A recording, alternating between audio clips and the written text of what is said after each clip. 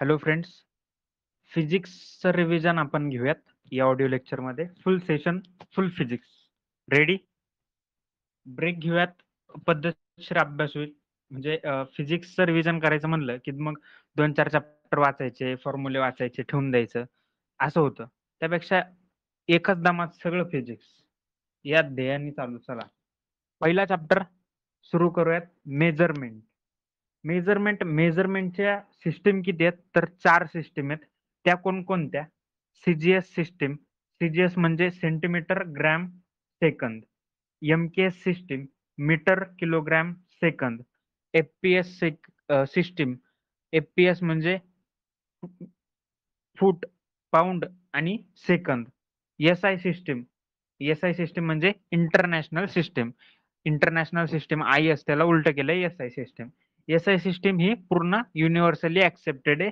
सगळ्यात most perfect किंवा मग सगळ्या जगानं स्वीकारलेली, सोयीस्कररित्या कन्व्हर्जन करायला सोपी अशी ती एसआय सिस्टीम आहे. यानंतर जे युनिट्स असतात म्हणजे कोणत्याही गोष्टीला मोजण्याचे, जसं की वजन मोजायचं तर किलोग्राम मध्ये मोजतो. मग किलोग्राम हे काय झालं? युनिट झालं. तसे युनिट असतात 2 टाईपचे, एक फंडामेंटल युनिट आणि डिराइव्हड युनिट. डिराइव्हड युनिट हे फंडामेंटल युनिट्स पासूनच डिराइव्ह केलेले असतात, मॉडिफाईड केलेले असतात. फंडामेंटल युनिट किती आहेत? 7 आहेत. फंडामेंटल युनिट किती आहेत? 7 आहेत. कोणते? फंडामेंटल क्वांटिटी आणि फंडामेंटल युनिट सोबत बघूयात. लेंथचं मीटर म्हणजे एसआय युनिट लेंथचं मीटर. मास किलोग्राम मध्ये मोजतात. टाइम सेकंद मध्ये मोजतात. टेम्परेचर केल्विन मध्ये मोजतात. इलेक्ट्रिक करंट अँपिअर मध्ये मोजतात. ल्युमिनियस इंटेन्सिटी नावाची क्वांटिटी कॅन्डेला युनिट मध्ये मोजतात. अमाऊंट ऑफ सबस्टन्स मोल मध्ये मोजतात. 1 मोल किती असतं? 6.022 इंटू 10⁻23 पार्टिकल्स. नेक्स्ट, जे किलोग्रामचं स्टँडर्ड आहे ते international measurement organisation of Paris या संस्थेत किलोग्रामचं स्टँडर्ड मेजरमेंट ठेवलंय. ते स्टँडर्ड मेजरमेंट काय? तर प्लॅटिनम आणि इरेडियमचं अलॉय. आणि त्या स्टँडर्ड मेजरमेंटला 1 किलोग्राम असं संबोधलं जातं.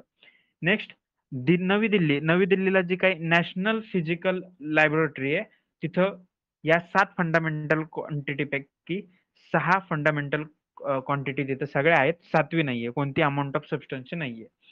डिराइव्हड क्वांटिटी मध्ये मग खूप सारे आहेत. तर आपण बेसिक पाहूया, इम्पॉर्टंट आहेत एक्झामला. फोर्स म्हणजे काय असतं? फोर्स बरोबर मास इंटू ऍक्सलरेशन म्हणजे F equals to M into A. Energy joule मध्ये असते. एनर्जी काय असते? तर वर्क अपॉन टाइम एनर्जी असते. वर्क अपॉन टाइम पॉवर असते. म्हणजे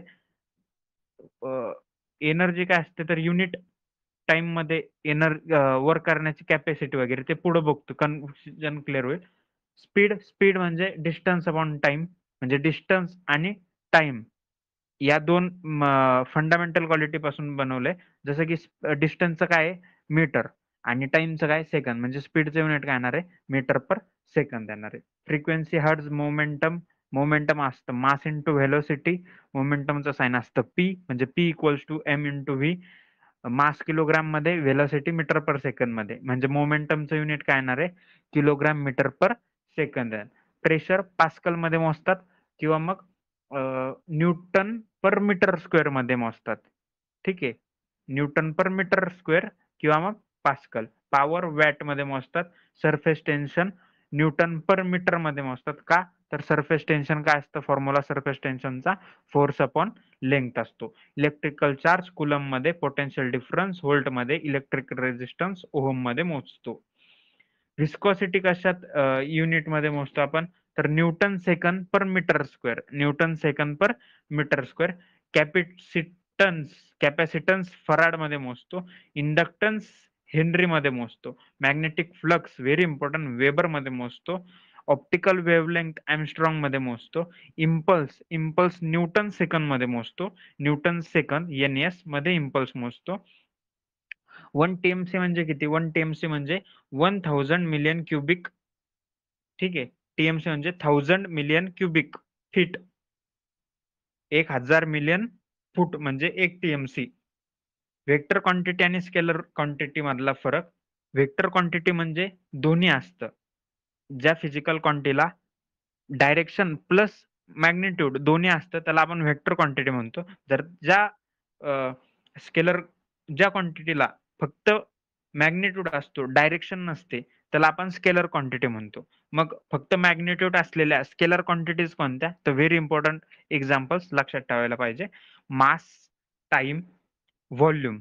मग मास आणि व्हॉल्यूम म्हणजे डेन्सिटी सुद्धा स्केलर आहे. लक्षात ठेवण्यासाठी हा. स्पीड स्केलर आहे, पण व्हेलॉसिटी वेक्टर आहे. एनर्जी स्केलर आहे. स्केलरचे एक्झाम्पल बघतोय. एनर्जी, वर्क, टेम्परेचर हे सगळे स्केलर आहेत. Energy, work, temperature. व्हॉल्यूम सुद्धा, डेन्सिटी, मास हे सुद्धा स्केलर आहेत. प्रेशर सुद्धा स्केलर आहे. डायरेक्ट करंट सुद्धा स्केलर क्वांटिटीमध्ये. व्हेक्टर क्वांटिटीचे एक्झाम्पल कोणते? तर force, displacement, velocity, electrical field, magnetic field, velocity acceleration, momentum, weight सुद्धा व्हेक्टर क्वांटिटीमध्ये येतं. नेक्स्ट युनिट्स बघूयात. युनिट्स जसं की डेका म्हणजे 10⁻1 म्हणजे 10 म्हणजे डेका. डेसी म्हणजे 0.1. सेंटी म्हणजे 0.001 म्हणजे सेंटी म्हणजे 10⁻². तर मिली म्हणजे 10⁻³ मायक्रो म्हणजे 10⁻⁶. मग नॅनो, पिको, फेमटो, ऑक्टो, योक्टो असं येतं. योक्टो म्हणजे 10⁻24. ते 3 ने कमी करत जायचं. हे मायनस मध्ये होतं, निगेटिव्ह मध्ये योक्टो. पॉझिटिव्ह मध्ये कसं होईल? तर डेका म्हणजे 10, हेक्टो म्हणजे 10⁻², हेक्टो. 10⁻³ म्हणलं की किलो, 10⁻6 मेगा, गिगा, टेरा, पेटा, एक्झा, झेटा, योटो असं. मग आता केबी, एमबी, जीबी एवढं माहिती आहे. जीबी नंतर टीबी येतं, टीबी नंतर पीबी येतं, पेटाबाईट येतो. त्यानंतर काय येतं? तर इझी. हे लक्षात ठेवा. EZY इझी म्हणजे एक्झा, झेटा आणि योट्टो. योट्टो म्हणजे 10⁻24 आणि योक्टो सी येतं. YOCTO योक्टो म्हणजे 10⁻⁻24 आणि 10⁻+24 म्हणल्यावर योट्टो. योट्टो सी नाही येत. ठीक आहे. परत एकदा +2 निगेटिव्ह बघायचा का? परत एकदा +2 निगेटिव्ह वाचू. 10⁻24 आणि 3 ने कमी होत जाणारा. परत एकदा वाचूयात.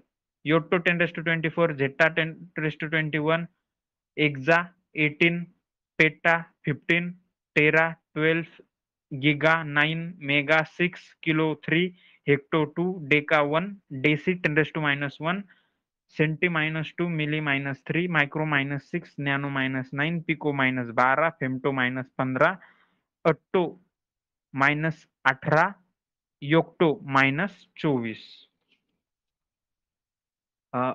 फेरेनाइट आणि सेल्सिअस यातला यातला संबंध कसा मोजायचा?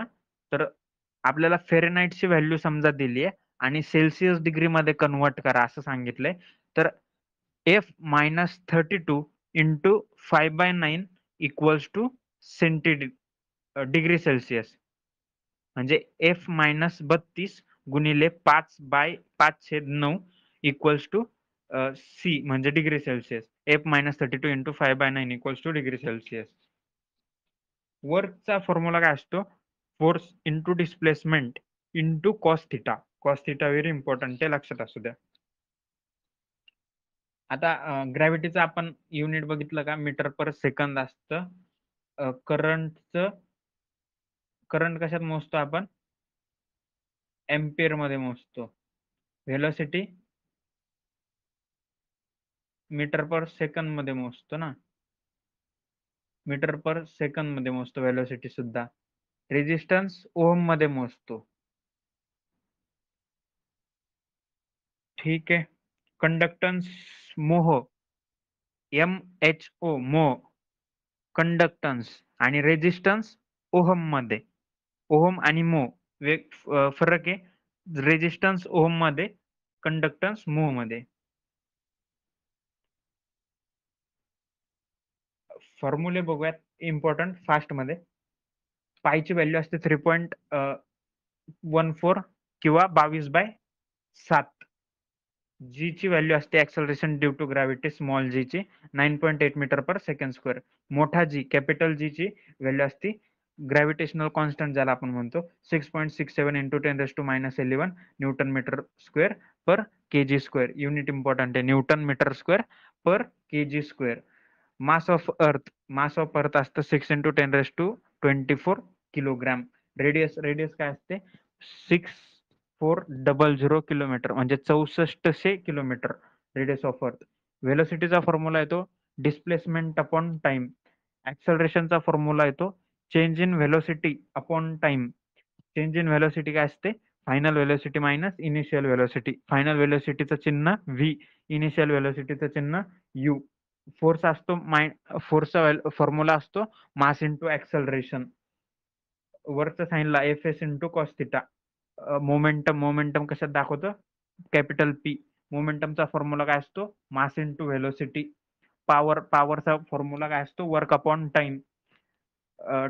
T time period of pendulum T याचा फॉर्म्युला काय येईल 2 पाय अंडर रूट मध्ये एल भागिले जी.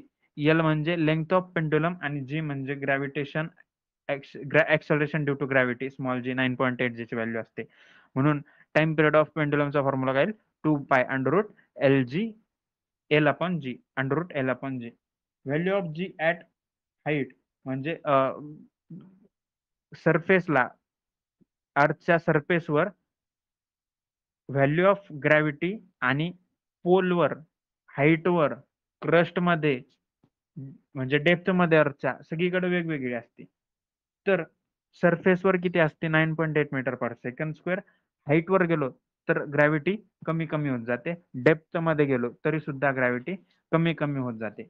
पण समजा व्हेरी इम्पॉर्टंट कॉन्सेप्ट मी सरफेस पासून 10 किलोमीटर वर गेलो हाईटला आणि 10 मीटर डेप्थला गेलो खाली. म्हणजे सेम 10 किलोमीटर मी वर गेलो 10 किलोमीटर मी खाली गेलो अर्थच्या सरफेस पासून. तर ग्रॅव्हिटी कुठे जास्त असेल म्हणजे हाईटच्या 10 किलोमीटरला जास्त असेल का डेप्थच्या 10 किलोमीटरला जास्त असेल. तर बघा डेप्थला कमी प्रमाणात कमी कमी होते तर हाईटला खूप जास्त प्रमाणात व्हॅल्यू कमी होते. त्यामुळं म्हणजे 10 किलोमीटर हाईटला ही व्हॅल्यू जी ची खूप कमी असेल 10 किलोमीटर डेप्थ पेक्षा. याचा निष्कर्ष काय होतो की अर्थ सरफेस पेक्षा उंच जातो आपण जसं जसं तसं जी ची व्हॅल्यू खूप जास्त प्रमाणात कमी होते डेप्थला जाण्यापेक्षा. ठीक आहे.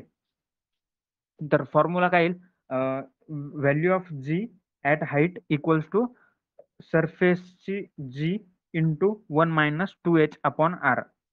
म्हणजे जी height equals to G surface into in bracket 1 - 2h upon R. ह्या -2h मुळे मी म्हणलो की हाईटला जास्त प्रमाणात कमी होते. आणि डेप्थचा फॉर्म्युला काय येईल gravity at depth equal to gravity at surface into 1 - d upon R. Gravity at depth equal to gravity of surface into in bracket 1 - d upon R. प्रेशरचा formula काय तो force upon area. Force per unit area is called pressure. Kinetic एनर्जीचा formula half mu square आणि potential एनर्जीचा formula mgh. व्हेलोसिटीचा formula काय असतो व्हेलोसिटीचा formula असतो frequency into wavelength. Frequency into wavelength. Frequency V सारख्या त्या चिन्हात पण दाखवतात किंवा एन सारख्या चिन्हात पण दाखवतात. वेव्हलेंग्थ ही लॅम्बडा मध्ये दाखवतो. म्हणजे V velocity of sound equals to new into lambda. New म्हणजे फ्रिक्वेन्सी. आता व्हेलोसिटी ऑफ साऊंड 3 याच्यावर डिपेंड असते. कोणकोणत्या फॅक्टर्सवर टेम्परेचरवर डिपेंड असते, मॉलिक्युलर वेटवर डिपेंड असते आणि डेन्सिटीवर सुद्धा व्हेलोसिटी ऑफ साऊंड डिपेंड असते. मग velocity of sound is directly proportional to the under route T म्हणजे स्क्वेअर रूट ऑफ टी. म्हणजे टेम्परेचर वाढवलं तर व्हेलोसिटी वाढणार आहे, पण टेम्परेचर चौपट वाढवलं तर व्हेलोसिटी दुप्पट वाढणार आहे, कारण velocity is directly proportional to square route of T. Velocity of sound is inversely proportional to the molecular weight and inversely proportional to the density. म्हणजे डेन्सिटी कमी केली तर व्हेलोसिटी वाढेल आणि मॉलिक्युलर वेट कमी केलं तर व्हेलोसिटी वाढणार आहे. टेम्परेचर वाढवलं तर व्हेलोसिटी वाढणार आहे. म्हणजे व्हेलोसिटी वाढवण्यासाठी आपल्याला काय करावं लागेल, टेम्परेचर वाढवावं लागेल, मॉलिक्युलर वेट कमी करावं लागेल आणि डेन्सिटी सुद्धा कमी करावं लागेल. E equals to mc square, very famous formula. Energy equals to mc square, m म्हणजे मास आणि c स्क्वेअर म्हणजे व्हेलोसिटी ऑफ लाईटचा square. Refractive index very important example येतं. आता refractive index of second medium काढा असं जर प्रश्नात आलं, refractive index of second medium काढा असं जर प्रश्नात आलं, तर त्याचा फॉर्म्युला बनतो v1 अपॉन v2, म्हणजे पहिल्या मीडियम मधली व्हेलोसिटी v1 भागिले दुसऱ्या मीडियम मधली velocity v2. Next I current, current equals to, करंटचा फॉर्म्युला काय, Q upon T, Q upon T, I equals to Q upon T. किंवा मग याला जर कन्व्हर्जन केलं म्हणजे आयचा आणि टीचा गुणाकार केला तर क्यू मिळतो. I equals to Q upon T, म्हणून Q equals to I into T. I into T. Q म्हणजे चार्ज, आय म्हणजे करंट, टी म्हणजे टाइम. म्हणजे करंटचा फॉर्म्युला येतो चार्ज अपॉन टाइम. व्ही म्हणजे पोटेन्शियल डिफरन्स, पोटेन्शियल डिफरन्स चा फॉर्म्युला काय तो आय आर. मग मी याला ट्रिक काय वापरू शकतो, वीर. V equals to I R, V म्हणजे potential difference equals to I into R, Veer. V equals to, इथं व्ही म्हणजे पोटेन्शियल डिफरन्सच आहे, याचा दुसरा फॉर्म्युला चार्जच्या फॉर्म मध्ये काय येतो, W upon Q. V equals to potential difference बरोबर डब्ल्यू अपॉन चार्ज. किंवा मग मी याला जर मॉडिफाईड केला तर वर्क बरोबर work equals to V into Q असा पण फॉर्म्युला येतो. रेझिस्टिव्हिटी, रेझिस्टिव्हिटीच्या फॉर्म मध्ये रेझिस्टन्सचा फॉर्म्युला काय येईल, तर रेझिस्टन्स आर इक्वल्स टू, म्हणजे बरोबर रेझिस्टन्स आर बरोबर resistivity into L upon L, L upon ए. एल म्हणजे लेंथ, ए म्हणजे एरिया. म्हणजे रेझिस्टन्सचा फॉर्म्युला काय येईल, resistivity into length upon L. H, H म्हणजे हीट, हीटचा फॉर्म्युला काय तो I square R T, I square R T. आता इथं I स्क्वेअरला me I into I लिहू शकतो का, हा. तर हीटचा फॉर्म्युला काय आला, I into I R T. पण मी आय आर चा फॉर्म्युला काय पाठ केला होता, व्ही पाठ केला होता आधी, बघितला ना, V equals to I R. मग मी आय आर च्या जागी काय लिहिणार, व्ही लिहिणार आहे. मग उरलं काय, आय टी आणि व्ही. म्हणजे हीटचा फॉर्म्युला व्ही आय टी सुद्धा तयार होतो. म्हणजे हीटचा formula I square R T किंवा व्हीआयटी दोन्ही फॉर्म मध्ये कन्वर्ट करता यायला पाहिजे. पॉवर, पॉवरचं तसंच आहे, पॉवर म्हणजे व्ही आय म्हणजे potential difference into I, power म्हणजे. किंवा मग आय स्क्वेअर, आय स्क्वेअर म्हणजे पॉवर. नेक्स्ट मोशन आणि टाइप्स मध्ये बघूयात. मोशन, मोशनचे टाइप असतात. मोशन म्हणजे काय, change in relative position, position of substance. म्हणजे त्याच्या अवस्थेत बदल होते सबस्टन्सचा, म्हणजे स्थिर आहे त्याला गती मिळाली, मोशन झाली. ट्रान्सलेशन मोशन होती, लिनियर मोशन, कर्व्हिलिनियर मोशन म्हणजे नावातच आहे त्यांचं. रोटेशनल मोशन म्हणजे रोटेट होतं, स्वतःभोवती फिरतं, म्हणजे पेंड्युलम सुद्धा आपण म्हणू शकतो, पेंड्युलम. ऑसिलेटरी मोशन, पेंड्युलमचं उदाहरण, ऑसिलेटरी मोशनचं उदाहरण पेंड्युलम. डिस्टन्स, डिस्टन्स काय असतं, path followed by body. Displacement काय असतं, शॉर्टेस्ट डिस्टन्स. आता डिस्प्लेसमेंटचं सोपं उदाहरण सांगतो, पायथागोरसचा थेरम. म्हणजे आपण एकीकडं 4 किलोमीटर चाललो आणि त्याच्यानंतर उजवीकडे 3 किलोमीटर चाललो, तर टोटल डिस्टन्स आपण 7 किलोमीटर चाललो. पण पहिल्या स्थानापासून अंतिम स्थानापर्यंत डिस्टन्स किती आहे, म्हणजे कर्णाची लांबी किती आहे, 5 आहे. डायगोनल इज अ 5, म्हणजे डिस्प्लेसमेंट 5 आहे पण टोटल डिस्टन्स 7 आहे. पायथागोरस थेरम लक्षात ठेवायचा इथं. स्पीड, स्पीड कोणती क्वांटिटी आहे, स्केलर क्वांटिटी आहे. स्पीडचा फॉर्म्युला काय येणार आहे, distance upon time. Velocity vector quantity, V V velocity vector quantity. Speed S S, speed scalar quantity. Vector quantity व्हेलोसिटीचा formula काय, डिस्प्लेसमेंट अपॉन टाइम आहे. त्यामुळं व्हेलोसिटी आणि स्पीडचे, व्हेलोसिटी आणि स्पीडचे युनिट जे ते सेम आहेत, कोणते, metre per second. Linear uniform motion आणि नॉन युनिफॉर्म मोशन मधला फरक काय, मोशन युनिफॉर्म म्हणजे ठराविक इंटरवल मध्ये सेम डिस्टन्स कव्हर करणं, आणि नॉन युनिफॉर्म मोशन म्हणजे काय, ठराविक इंटरवल मध्ये different type of distance, different length of distance. म्हणजे कमी किंवा जास्त. थोडक्यात सांगतो, युनिफॉर्म मोशन म्हणजे मी दर 30 सेकंदाला 100 मीटर कव्हर करतोय. म्हणजे पहिल्या 30 सेकंदाला 100, दुसऱ्या 30 सेकंदाला 100, तिसऱ्या 30 सेकंदाला पण 100, म्हणजे 90 सेकंदात मी 300 मीटर, म्हणजे युनिफॉर्म मोशन. पण नॉन युनिफॉर्म मोशन म्हणजे काय? मी पहिल्या 30 सेकंदात 200 मीटर कव्हर करतो, दुसऱ्या 30 सेकंदात 50 मीटर कव्हर करतो, तिसऱ्या 30 सेकंदात 40 मीटर्स कव्हर करतो. म्हणजे अनइक्वल डिस्टन्स आहे, त्यामुळे non uniform motion. Uniform circular motion म्हणजे सर्क्युलरी युनिफॉर्म फिरणं. सेंट्रिपिटल फोर्स इथं काम करतो युनिफॉर्म सर्क्युलर मोशन मध्ये. सेंट्रिपिटल फोर्स आणि सेंट्रिफ्युगल फोर्स मध्ये काय, तर सेंट्रिपिटल मध्ये पी येतो, सेंट्रिफ्युगल मध्ये एफ येतो.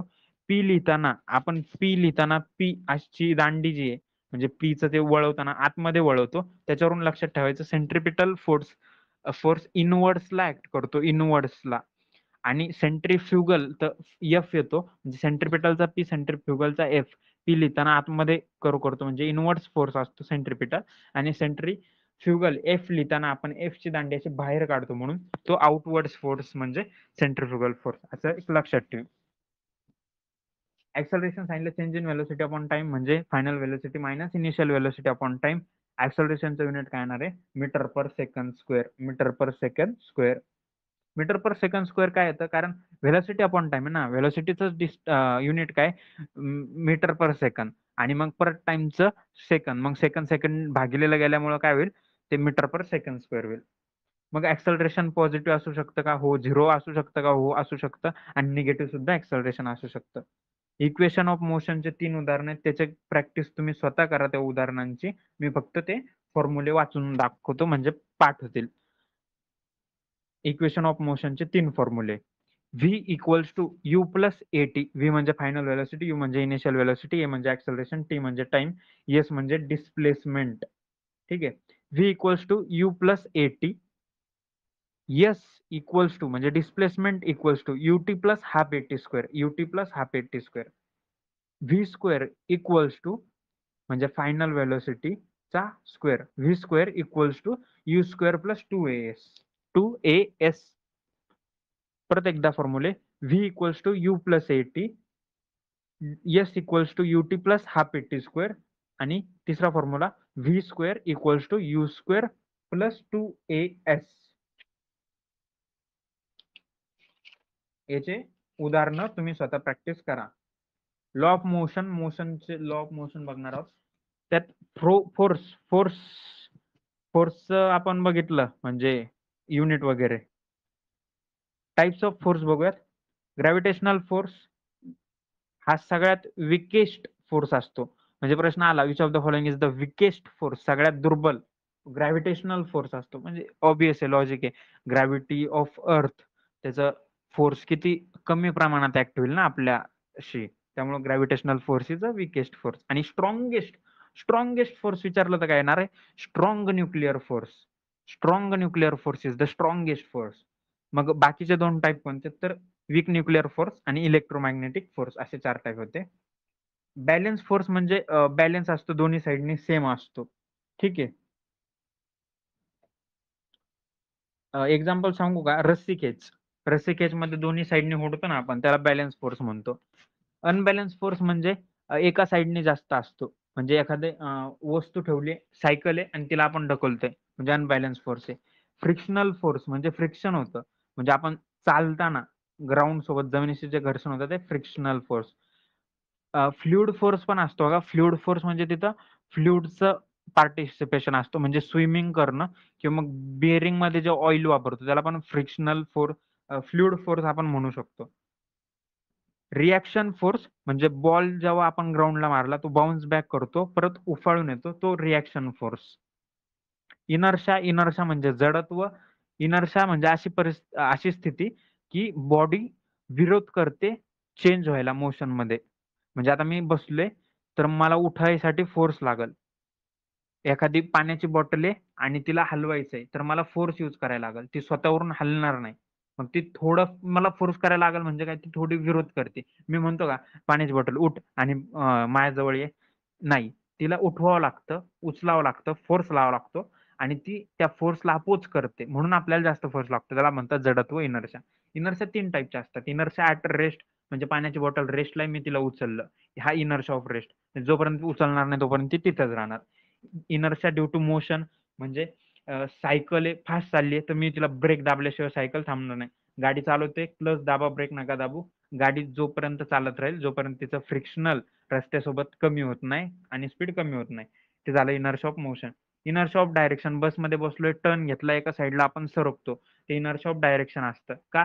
कारण बस चालली आहे सरळ देशात तर आपल्याला लागू असणारे इनर्शिया तिन्ही असतात.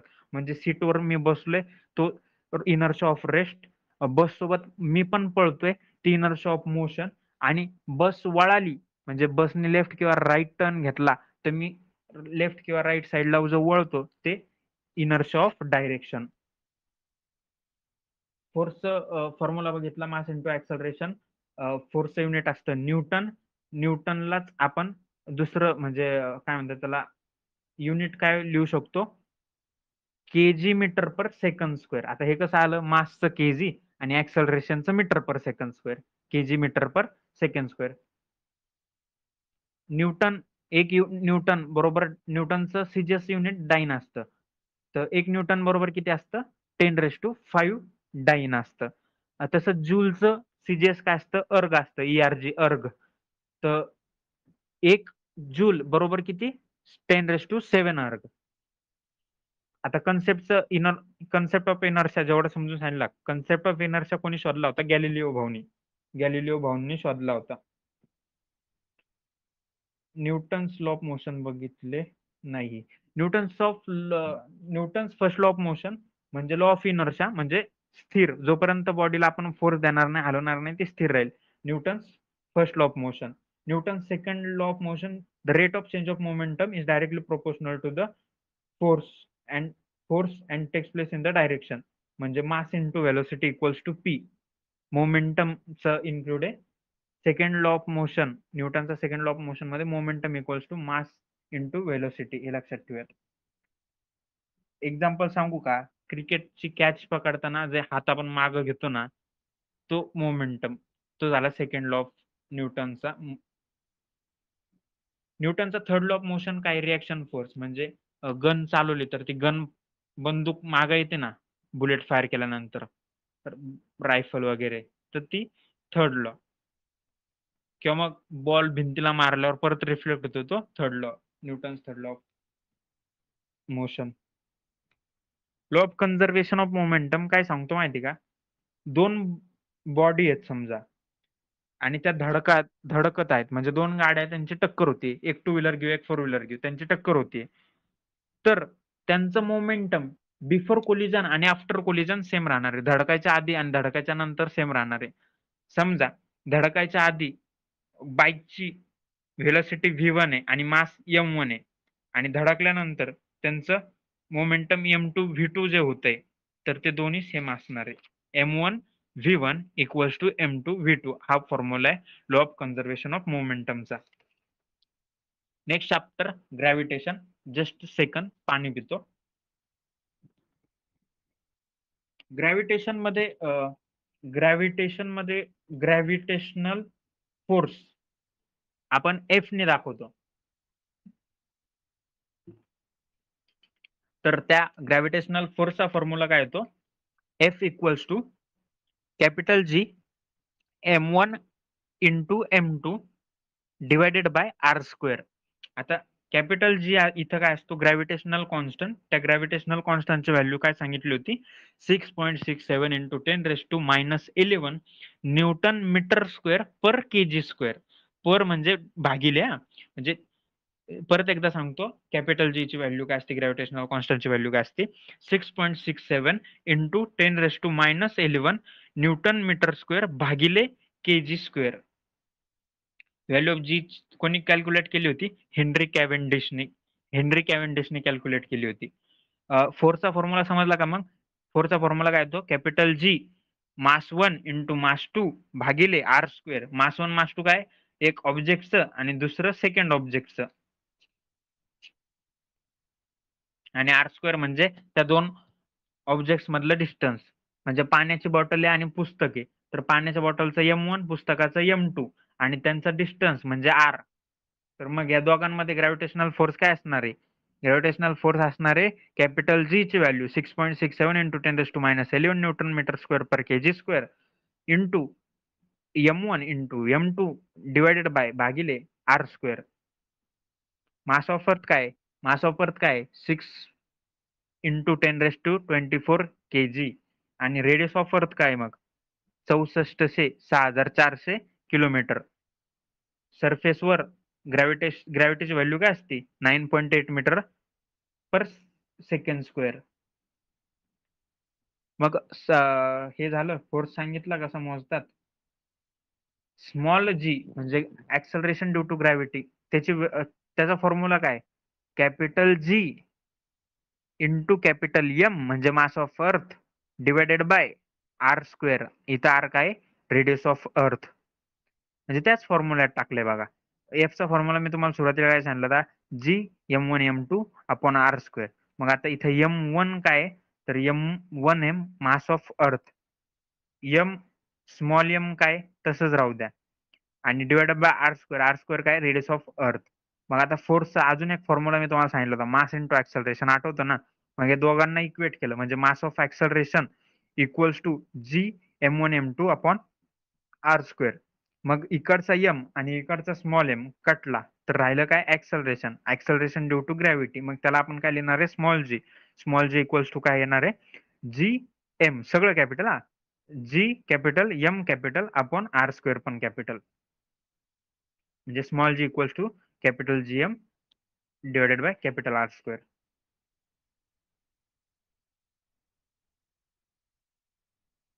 जी ची व्हॅल्यू अर्थ सरफेसवर सगळ्यात जास्त असते. माउंट एव्हरेस्टवर गेल्यावर कमी होईल.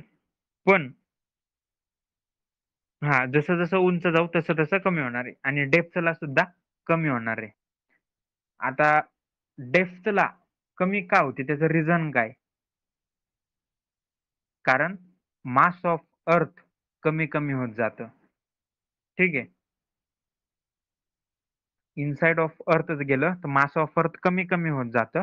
म्हणून डेप्थला gravity acceleration due to gravity कमी कमी होत असते. पोलला हायेस्ट व्हॅल्यू ऑफ जी असते, ती किती असते? 9.83 मीटर पर सेकंड स्क्वेअर आणि इक्वेटरवर सगळ्यात कमी असते म्हणजे 9.78 मीटर पर सेकंड स्क्वेअर. आणि दोघातला फरक 5चा असतो म्हणजे इकडे 9.78 आणि 9.83 5चा फरक आहे असं लक्षात ठेवू. तर हायेस्ट व्हॅल्यू ऑफ जी कुठं असते? पोलला असते. बस इतकंच होतं. जी एच म्हणजे हाईटची जी आणि जी डी म्हणजे डेप्थची जी, याचे फॉर्म्युले आपण बघितलेत. मास आणि वेटचा फरक. मास कधीच झिरो नसतं आणि मास कधीच चेंज नाही होत, कॉन्स्टंट. म्हणजे माझं वजन कमी जास्त जरी होत असलं तरी ग्रॅव्हिटी कॉन्स्टंट आहे, पण माझं मास हे चेंज नाही होत. ठीक आहे. नाही, मी तुम्हाला परत सांगतो, मी कन्फ्युज झालो. म्हणजे माझं वजन बदलतंय तर माझं मास बदलतंय का? कारण माझं खाणं पिणं कमी होतंय. ठीक आहे. पण मास कॉन्स्टंट असतं प्लेस टू प्लेस. म्हणजे मी भारतात मोजलं इथं इक्वेटरवर तरी माझं मास तेवढंच राहणार आहे आता जेवढं आहे. आणि मी पोलवर जाऊन मोजलं तरी मास तेवढंच राहणार आहे. पण माझं वेट बदलणार आहे का? कारण वेट काय असतं? Mass into gravity. Weight डब्ल्यूचा formula काय? एम इंटू जी. इंटू म्हणजे गुणाकार. M G equals to weight. मग ग्रॅव्हिटीची व्हॅल्यू पोलला आणि इक्वेटरला बदलणार आहे ना, त्यामुळे माझं वेट चेंज होणार आहे. पण माझं मास हे कॉन्स्टंट असणार आहे आणि मास कधीच झिरो नसतं. मग वेटचा फॉर्म्युला सांगितला, मास इंटू ऍक्सलरेशन. पोल्सला जी मॅक्स असतं म्हणून वेट माझं पोल्सला जास्त असणार आहे. नेक्स्ट, आपण लिफ्ट मध्ये बसलो आणि लिफ्ट जर वर जात असेल ना तर आपलं वजन जास्त झाल्यासारखं वाटतं आणि लिफ्ट जेव्हा खाली येते तेव्हा आपलं वजन कमी झाल्यासारखं फील होतं. एवढं लक्षात ठेवा. जेव्हा खाली येतो तेव्हा जरा हलका हलका वाटतं, त्याच्यावरून लक्षात ठेवायचं. वजन कमी झाल्यासारखं वाटतं. Weight appears to be less when lift is coming down. जर अर्थनं रिव्हॉल्युशन स्टॉप केलं म्हणजे रोटेशन म्हणतो, revolution around it self, rotation, परिभ्रमण, परिवलन या कन्सेप्ट जे आहे ना, परिभ्रमण म्हणजे सूर्याभोवती फिरणं, परिवलन म्हणजे स्वतःभोवती परिवलन है ना, म्हणजे Marathi Marathi English English English शब्द वापरता मराठी अवघड असतात. मी पण मराठी मीडियमचा आहे. त्यामुळं असं बावू नका बाळगू. 10वी पर्यंत मराठी होतं. तर रोटेशन जेव्हा होतं ते स्टॉप झालं, तर इन्क्रीज इन वेट होतं. जस्ट अ सेकंड पाणी पितो. जर पृथ्वी स्वतःभोवती फिरण्याची थांबली, तर आपलं वजन खूप वाढल. ठीक आहे. आणि अर्थ जर जोरात-जोरात फिरू लागली, म्हणजे आता जी फिरण्याची स्पीड आहे त्याच्यापेक्षा जास्त जोरात फिरायला लागली, तर आपलं वजन कमी-कमी होणार आहे. म्हणजे असा प्रश्न येऊ शकतो हां, जर अर्थ फिरायची स्टॉप झाली, तर काय होईल? आपलं वजन खूप वाढेल. आपलं वजन खूप वाढेल. आणि जर खूप जोरात फिरायला लागली आतापेक्षाच्या स्पीडच्या पेक्षा खूप जास्त जोरात, तर आपलं वजन काय होणार आहे? कमी होणार आहे. हे माहिती आहे, की ग्रॅव्हिटी जी स्मॉल जीची व्हॅल्यू इथं जी आहे 9.8 मीटर पर स्क्वेअर ती चंद्रावर किती असते? 1/6 असते.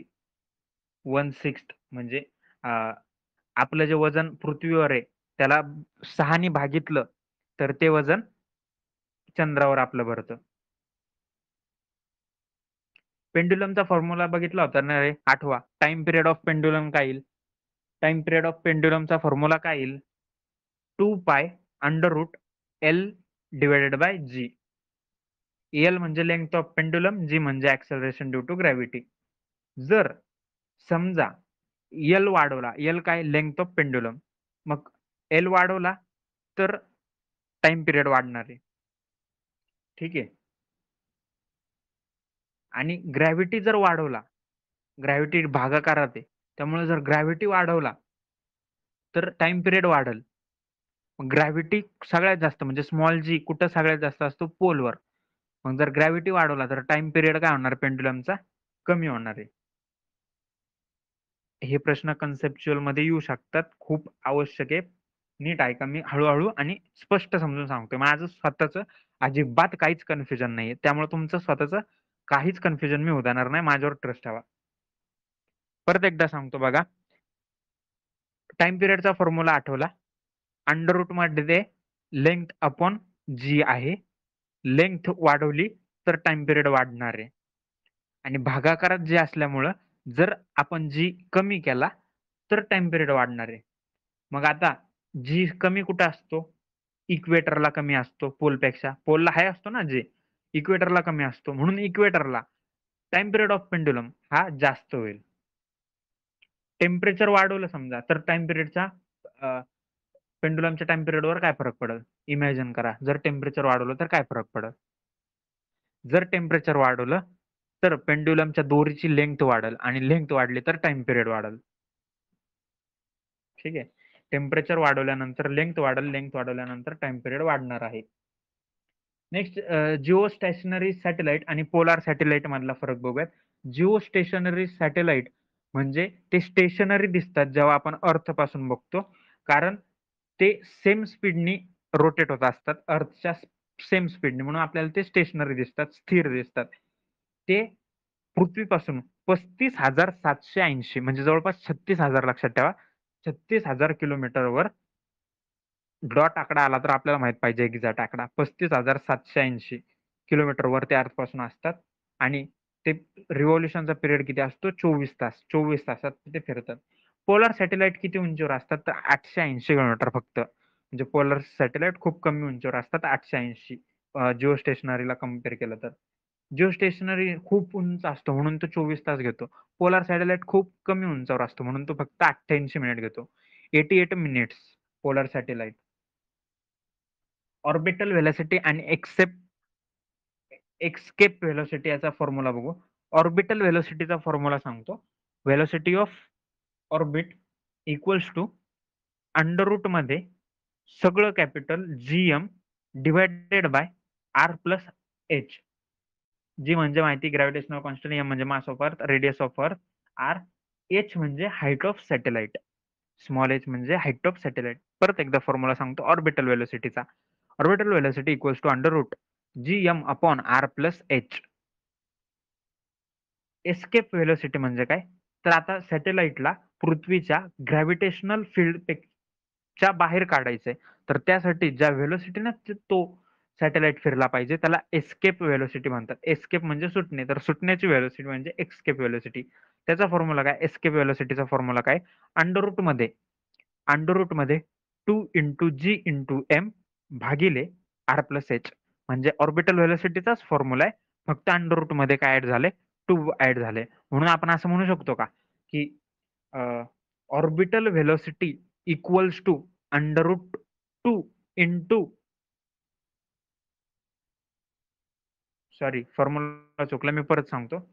एस्केप व्हेलोसिटीला म्हणू शकतो आपण, escape velocity equals to under route 2 orbital velocity म्हणू शकतो. Right, correct. ऑर्बिटल व्हेलोसिटीचा फॉर्म्युला काय? Under route GM upon R plus H. Escape व्हेलोसिटीचा formula काय? Under route GM into 2 upon R plus H. म्हणून एस्केप व्हेलोसिटीला आपण म्हणू शकतो under route 2 into orbital velocity. तर escape velocity किती असते अर्थच्या सरफेस पासून? अर्थच्या सरफेस पासून एखादी गोष्ट आपल्याला फेकायची आणि ती अर्थच्या ग्रॅव्हिटेशनल फील्डच्या बाहेर गेली पाहिजे, तर त्याच्यासाठी एस्केप व्हेलोसिटी किती आहे? 11.2 किलोमीटर पर सेकंद. किती? 11.2 kilometre per second escape velocity आहे. मून पासून खूप कमी आहे, 2.4. आणि सन पासून 614 किलोमीटर पर सेकंद. अर्थचीच लक्षात राहू द्या, 11.2 kilometre per second. Kepler's law बघूयात. केपलर्स लॉ 3 आहेत. फर्स्ट केपलर्स लॉ काय म्हणतो की प्लॅनेट आपल्या सोलार सिस्टम मध्ये इलिप्टिकल ऑर्बिट मधून फिरतो. इलिप्टिकल ऑर्बिट म्हणजे अंडवर्तुळाकार, लंबवर्तुळाकार. ठीक आहे. Kepler's first law, planet solar system मध्ये इलिप्टिकल ऑर्बिट मध्ये फिरतो. त्यानंतर केपलर सेकंड लॉ काय सांगतो? सेकंड लॉ सांगतो की line between the sun and planet sweeps equal areas in equal time. See the diagram. आता त्यांची फिरण्याची कक्षा कशी आहे? ऑर्बिट कशी आहे? इलिप्टिकल आहे, लंबवर्तुळाकार आहे. म्हणून ते सेम टाइम मध्ये सेम एरिया कव्हर करतात. म्हणजे एका, आता इमॅजिन करा ना, अंड्यासारख्या कक्षेत ते फिरतंय, मग टाइम कमी जास्त लागणार आहे. पण समजा 5 मिनिटात, आता लंबवर्तुळाकाराची तुम्ही जर इमॅजिन केली, तर कधीतरी डिस्टन्स जास्त असणार आहे सूर्यापासून, कधीतरी डिस्टन्स कमी असणार आहे सूर्यापासून. पण इक्वल टाइमामध्ये त्यांनी कव्हर केलेला जो एरिया असतो ना, एरिया तो सेम असणार आहे सेकंड लॉ मध्ये. ठीक आहे. केपलर्स थर्ड लॉ काय सांगतो? The square of orbital period of planet is directly proportional to the cube of semi major axis of its orbit. Kepler third law in short मध्ये काय? T square is directly proportional to the R cube. T square म्हणजे time आणि R square, R म्हणजे जी ऑर्बिटलची radius आहे, त्याला semi major axis म्हणतो आपण. तर T square is directly proportional to the R cube. हा केपलरचा थर्ड लॉ. केपलरचा सेकंड लॉ काय सांगतो? इक्वल टाइम मध्ये इक्वल एरिया स्वीप करणार आहे. आणि फर्स्ट लॉ काय सांगतो? ते इलिप्टिकल ऑर्बिट मध्ये फिरतं. आता समुद्रातल्या लाटा कशामुळे येतात ते सांगा? समुद्रातल्या लाटा मून आणि सन मुळे येतात. सन आणि मून आणि अर्थची ग्रॅव्हिटेशनल फील्ड या सगळ्या गोष्टीमुळे समुद्राच्या लाटा येतात. सन हा 27 मिलियन टाइम्स पेक्षा जास्त आहे मून पेक्षा. मी तुम्हाला एक कन्सेप्ट सांगितली होती, जर 10 किलोमीटर वर 10 किलोमीटर जर खाली गेलं, तर ग्रॅव्हिटीची व्हॅल्यू ही डेप्थला जास्त असेल उंचावर, कारण ती उंचावर जाताना, हाईटला जाताना खूप जास्त प्रमाणात कमी होते. डेप्थवर जाताना खूप कमी प्रमाणात ती कमी होत जाते. म्हणून 10 किलोमीटर उंची आणि 10 किलोमीटर डेप्थला जर आपण कंपॅरिझन केली, तर gravity at depth he always greater असणार आहे ग्रॅव्हिटी ॲट हाईट पेक्षा. More the altitude less will be the orbital velocity. सगळ्यात म्हणजे आता ऑब्विस आहे ना, अर्थ पासून जेवढ्या जास्त हाईटला आपण असो, तेवढं ग्रॅव्हिटेशनल फोर्स वीक असणार आहे. ग्रॅव्हिटेशनल फोर्स वीक असणार आहे, म्हणून ऑर्बिटल व्हेलोसिटी, त्याला फिरायला लागणारी व्हेलोसिटी काय असणार आहे? कमी असणार आहे. कायनेटिक एनर्जी ऑफ सॅटेलाइट जर डबल केली तरी सुद्धा रिव्हॉल्विंग ऑर्बिट मधून आपण बाहेर फेकू शकतो. म्हणजे कायनेटिक एनर्जी ऑफ सॅटेलाइट जरी डबल केली, तरी ते जे फिरतंय त्या त्रिज्येतून आपण त्याला बाहेर फेकू शकतो, म्हणजे एस्केप करू शकतो. प्रत्येक दिवशी चंद्र 50 मिनिटं लेट उगवतो. Every day moon rises around 50 minutes late than the previous day. आधीच्या दिवसापासून प्रत्येक दिवशी 50 मिनिटं लेट चंद्र उगवतो. मला वाटतं हा चॅप्टर झालाय. हा चॅप्टर झालाय बघा. नेक्स्ट प्रेशर चॅप्टर बघूयात. प्रेशर चॅप्टर सांगितला की स्केलर क्वांटिटी प्रेशर. प्रेशरचा फॉर्म्युला काय असतो? Thrust upon area. म्हणजे आपण काय जोर लावतो ना एखाद्या पर्टिक्युलर एरियामध्ये. आता तुम्ही बसलायत त्या खुर्चीवर, हातावर एक जोर लावला तर त्या थ्रस्ट अपॉन एरिया म्हणजे तो प्रेशर होतो. प्रेशरचं युनिट पास्कल किंवा मग न्यूटन पर मीटर स्क्वेअर, कारण थ्रस्टचं युनिट न्यूटन आणि एरियाचं मीटर स्क्वेअर. मग न्यूटन पर मीटर स्क्वेअर एरिया आहे आपलं युनिट येईल प्रेशरचं. थ्रस्ट काय असतो? Force acting on object perpendicular to the surface is called thrust. म्हणजे जोर मी काय सांगितला की तुम्ही जो काही बल लावता ना, फोर्स लावता परपेंडिक्युलर, त्याला आपण थ्रस्ट म्हणतो. बायवंट फोर्स, बायवंट फोर्स, बायवंट फोर्स, बायवंट फोर्स म्हणजे काय? आता समजा बकेटात पाणी आहे आणि त्यात आपण लाकूडाचा तुकडा टाकला तर तो तरंगताना जाणवतो. का? तर वॉटर त्याला प्रेशर एक्झर्ट करतं खालून, त्याला आपण बायवंट फोर्स म्हणतो. बायवंट force is directly proportional to the volume and density. म्हणजे पाण्याचं व्हॉल्यूम वाढवलं. आता समजा बादली आहे, बादलीत मी एक लाकडाचा तुकडा टाकला तर तो बुडू शकतो. पण तोच मी तळ्यात टाकला, व्हॉल्यूम वाढलं ना पाण्याचं, तर तो बुडणार नाही. तो लाकडाचा तुकडा पोहणार, म्हणजे फ्लोट होणार. ठीक आहे. म्हणून बायवंट force is directly proportional to the volume and density. म्हणजे लिक्विडचं त्या पाण्याचं किंवा लिक्विडचं डेन्सिटी वाढवलं तरी बायवंट फोर्स वाढणार आहे. मग याच्यावरून आपण म्हणू शकतो का की बायवंट फोर्स कशावर डिपेंड असतो? व्हॉल्यूमवर आणि डेन्सिटीवर. दोन्ही वाढवलं म्हणजे व्हॉल्यूम डेन्सिटी वाढवलं तर बायवंट फोर्स वाढणार आहे. आता समजा लिक्विडची डेन्सिटी आहे आणि एखाद्या ऑब्जेक्टची डेन्सिटी आहे. त्या दोन्ही डेन्सिटीचं कंपॅरिझन केलं तर जर ऑब्जेक्टची डेन्सिटी जास्त असेल पाण्याच्या डेन्सिटीपेक्षा तर ती ऑब्जेक्ट बुडणार आहे. पाण्याच्या डेन्सिटीपेक्षा ऑब्जेक्टची डेन्सिटी जास्त असेल तर ती बुडणार आहे. इन शॉर्ट डेन्सिटीला तुम्ही वजन अझ्युम करा, कारण डेन्सिटीचा फॉर्म्युला काय असतो? Mass upon volume. व्हॉल्यूम तर कॉन्स्टंट आहे, म्हणून मास वाढलं तर ते बुडणार आहे. असं लक्षात ठेवा, म्हणजे डेन्सिटीची कन्सेप्ट लक्षात राहील. ठीक आहे. Next आर्किमिडीजचा principal. आर्किमिडीज काय म्हणतो? जेव्हा एखादी बॉडी म्हणजे एखादी वस्तू आपण पाण्यात बुडवतो त्यावेळेस, म्हणजे पाण्यात बुडल्यानंतर ती कम्प्लिटली बुडणार आहे किंवा मग पार्शियली बुडणार आहे. तर त्यावेळेस जो अपवर्ड फोर्स तिला जाणवतो, त्या वस्तूला जाणवतो, तो असतो weight of fluid displace bye it. सोपं सांगतो. बादली आहे, बादलीत पाणी आहे, मी त्यात लाकूड बुडवलं तर त्या लाकडावर तेवढा प्रेशर अप्लाइड होईल जेवढं पाणी त्या लाकडाने बाजूला सारलं. इंग्लिशमध्ये सांगतो, when a body is immerse completely or partially in a fluid, it experience an upward force that is equal to the weight of fluid displaced by that body. Density, डेन्सिटीचा formula mass upon volume. Mass kilogram असतं, volume metre cube असतं, म्हणून डेन्सिटीचा unit काय येणार आहे?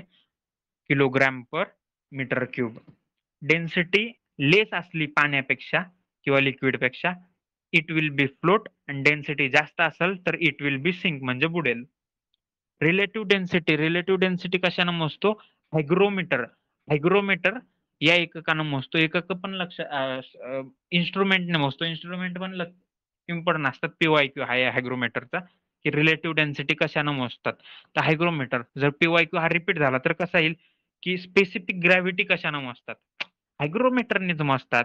कारण relative डेन्सिटीलाच specific gravity असं म्हणतो आपण.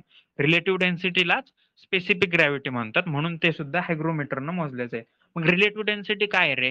तर density of object, density of substance, म्हणजे एखाद्या वस्तूची डेन्सिटी भागिले divided by density of water.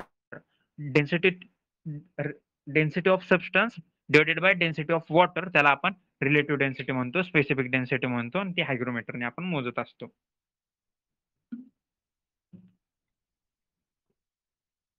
Anomalous behavior of water, anomalous behavior of water very important concept आहे, लवकर लक्षात नाही पण मी तुम्हाला जस्ट 1 मिनिटात सांगतो बघा.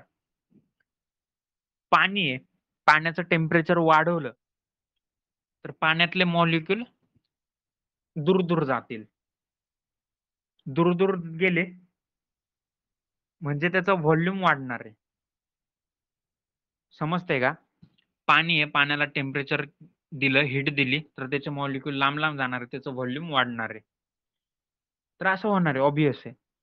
पण 0 डिग्री ते 4 डिग्री असा पॉइंट आहे, 0 डिग्री ते 4 डिग्री यावेळेस टेम्परेचर वाढवलं म्हणजे आता समजा पाण्याचं टेम्परेचर 0 आहे आणि मी टेम्परेचर वाढवत 4 डिग्री पर्यंत करून गेलो. तर नियमानुसार काय व्हायला पाहिजे, टेम्परेचर दिल्यावर मॉलिक्यूल लांब लांब जायला पाहिजे, व्हॉल्यूम वाढायला पाहिजे. पण इथं तसं नाही होत. इथं 0 डिग्रीचं टेम्परेचर 4 डिग्री पर्यंत वाढवत गेलो तर मॉलिक्यूल लांब लांब जात नाही, व्हॉल्यूम वाढत नाही. इथं व्हॉल्यूम कमी होत जातं. त्यामुळे याला एनोमलियस बिहेवियर ऑफ वॉटर म्हणतात. पाण्याचे असंगत आचरण असं मराठीवाल्यांनी वाचलं असेल. समजली का कन्सेप्ट? जनरली पाणी हीट दिली, टेम्परेचर वाढवलं, मॉलिक्यूल लांब जातील, व्हॉल्यूम वाढेल. पण 0 ते 4 डिग्री पर्यंत जर टेम्परेचर वाढवलं तर व्हॉल्यूम वाढणार नाही, ते कमी होईल. मग आता एक्झॅक्ट कन्सेप्टचं कन्क्लुजन काय आहे? समजा पाणी आहे, पाण्याचं टेम्परेचर 0 आहे. मी 1 डिग्री सेल्सिअस केलं तर व्हॉल्यूम कमी होईल. 2 डिग्री सेल्सिअस केलं, व्हॉल्यूम कमी होईल. 3, 4 केलं तर व्हॉल्यूम कमी होईल. म्हणजे 4 डिग्री सेल्सिअसला पाण्याचं व्हॉल्यूम सगळ्यात कमी असेल. सगळ्यात कमी असेल पाण्याचं व्हॉल्यूम 4 डिग्री सेल्सिअसला. प्रश्न येऊ शकतो, पाण्याचं डेन्सिटी असा प्रश्न येऊ शकतो. व्हॉल्यूम नाही येणार.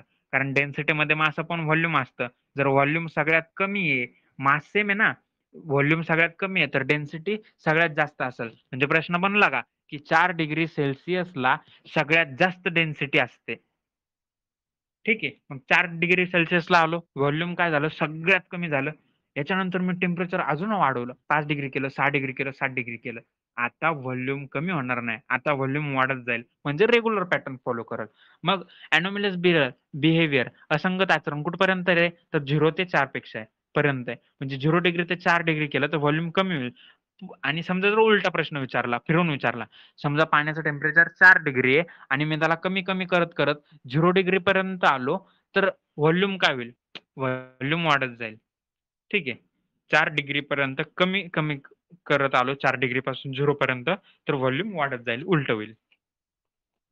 नेक्स्ट कन्सेप्ट रे, पास्कल्स लॉ काय म्हणतो माहिती का? जर liquid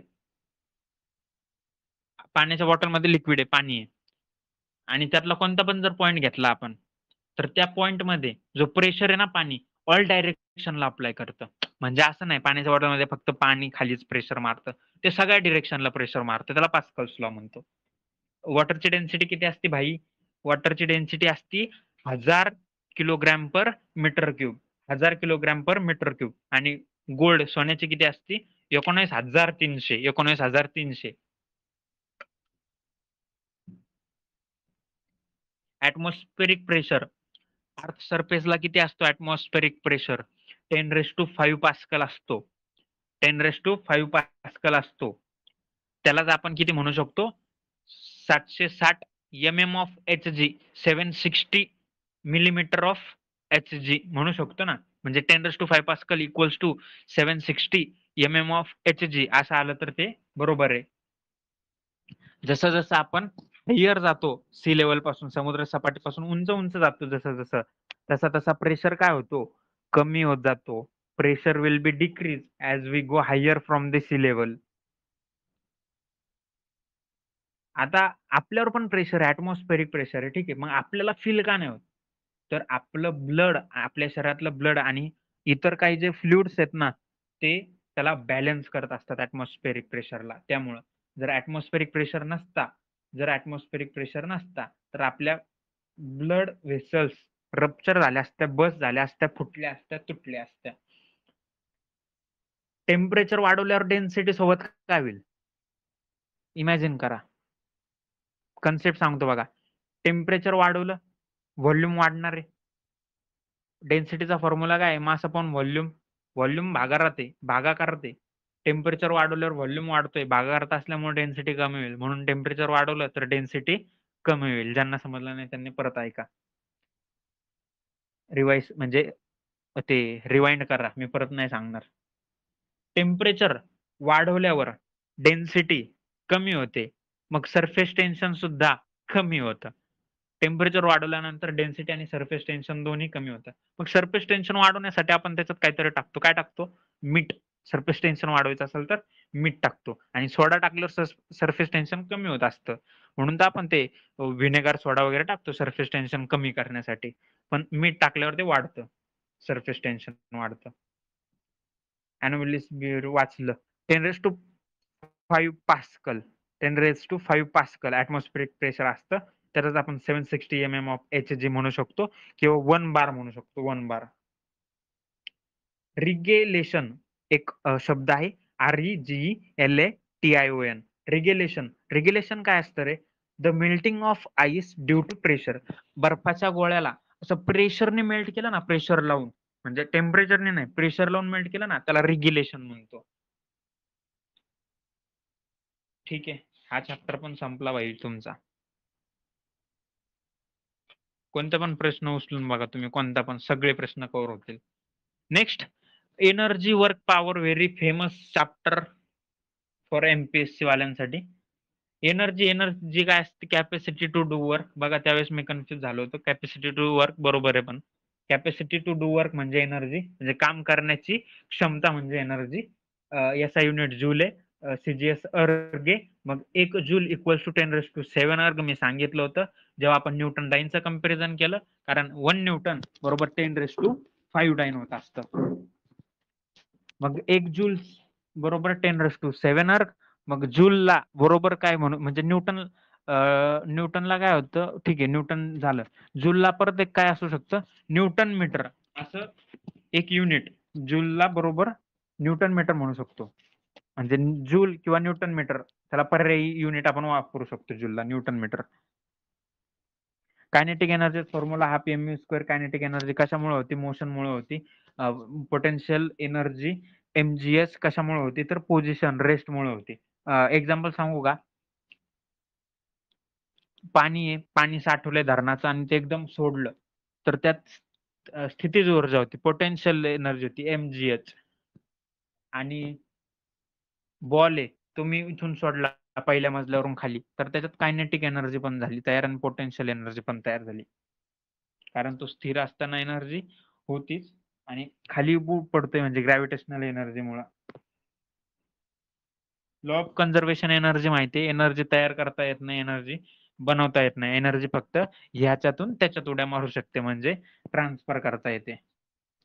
heat energy, electrical energy, solar energy, chemical energy, nuclear energy, असे खूप प्रकार आहेत, ते तुम्हाला माहिती आहेत. 1 किलोग्रॅम ऑफ वूड पासून किती एनर्जी तयार होऊ शकते? तर 1700 किलो जूल एनर्जी 1 किलो लाकडापासून मिळते. 1 किलो लाकडापासून किती एनर्जी मिळते? तर 1700 joule, 1700 kilo joule energy 1 kilo लाकडापासून मिळते. तारापूर काय रे? तारापूर न्यूक्लिअर प्लांट आहे कुठं? ठाण्यात, सॉरी पालघरला. काक्रापार कुठे? गुजरात, सुरत जिल्ह्यात. इंडियामध्ये सगळ्यात जास्त एनर्जी पॉवर म्हणजे लाईट, इलेक्ट्रिसिटी पॉवर जनरेशन कशातून होतं? कोळशापासून होतं. किती टक्के? 60% लाईट आपण कोळशातून, दगडी कोळशातून वापरतो. 15.8, जवळपास 16% एनर्जी रिन्युएबल सोर्सेस, नवीकरणीय म्हणजे वाईंड, सोलार याच्यापासून वापरतो. तर पाणी म्हणजे hydro electrical 14%.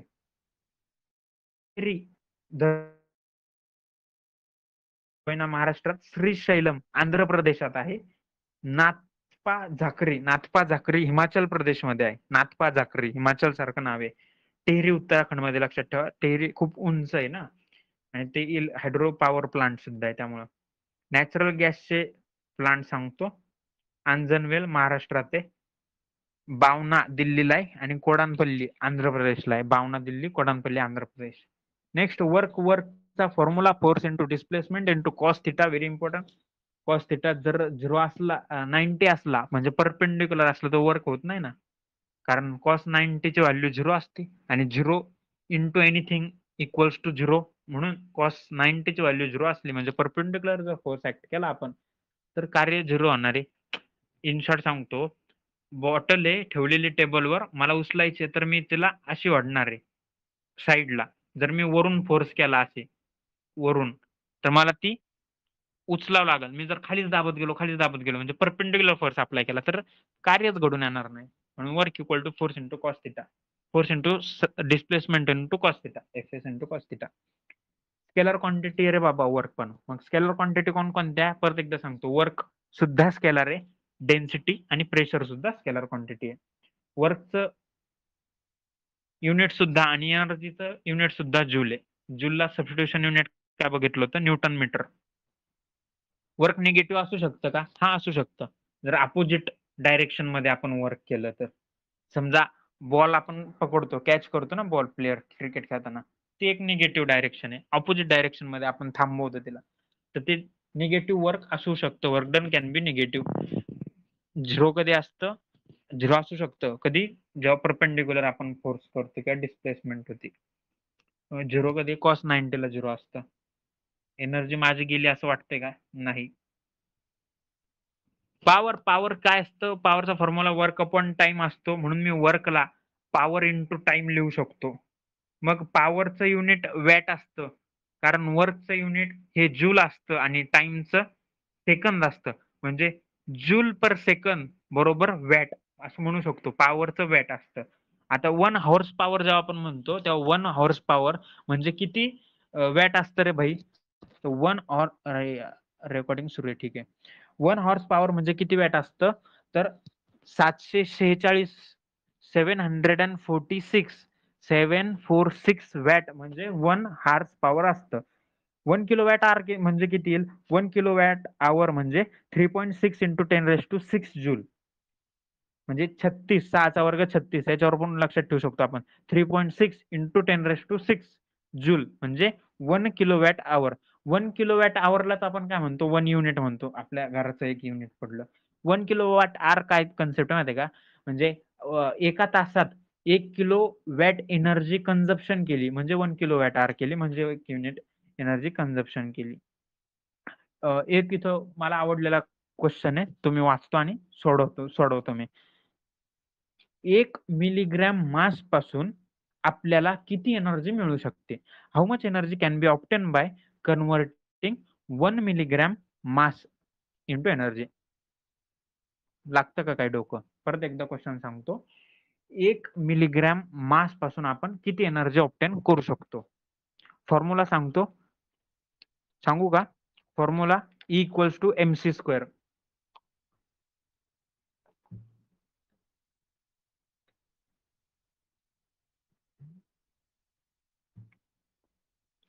E equals to mc square. m दिलंय 1 mg. 1 mg म्हणजे किती किलोग्राम? 1 mg म्हणजे किती किलोग्राम? 10⁻³ अरे अरे अरे अरे अरे अरे 1 किलोग्राम म्हणजे 1000 ग्रॅम म्हणजे 10⁻³ ग्रॅम म्हणजे 1 किलोग्राम. म्हणजे 1 ग्रॅमला मी लिहू शकतो का 10⁻³ किलोग्राम? आणि मिलीग्राम तर ग्रॅमपेक्षा 1000ने कमी आहे म्हणजे 1000 पटने कमी आहे. म्हणजे 10⁻⁶ येईल. 10⁻⁶ मिलीग्राम टू किलोग्राम कन्व्हर्जन करताना 10⁻⁶ येईल. हीच कन्सेप्ट होती इथं. सॉल्व्ह करा. E equals to mc square. Next chapter sound. Sound wave कशी असती? लॉन्जिट्युडनल असती. लॉन्जिट्युडनल म्हणजे कशी? Vibrational type. आणि दुसरी कोणती असते? हा ट्रान्सव्हर्स वेव्ह.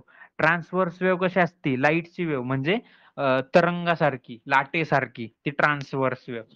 माझं लय कन्फ्युजन व्हायचं बाबा याच्यात. लाटेसारखी ट्रान्सव्हर्स वेव्ह आणि लॉन्जिट्युडनल साऊंड वेव्ह व्हायब्रेशन सारखी.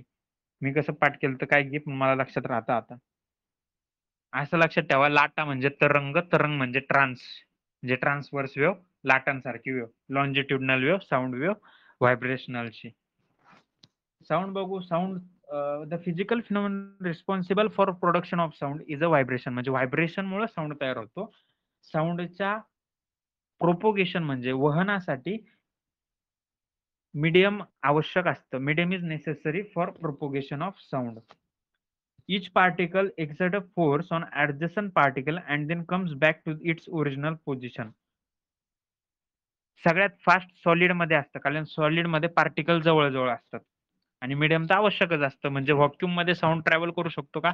व्हॅक्यूम मध्ये साऊंड ट्रॅव्हल करू नाही शकत. नेक्स्ट कंप्रेशन आणि रेअरफ्रॅक्शन.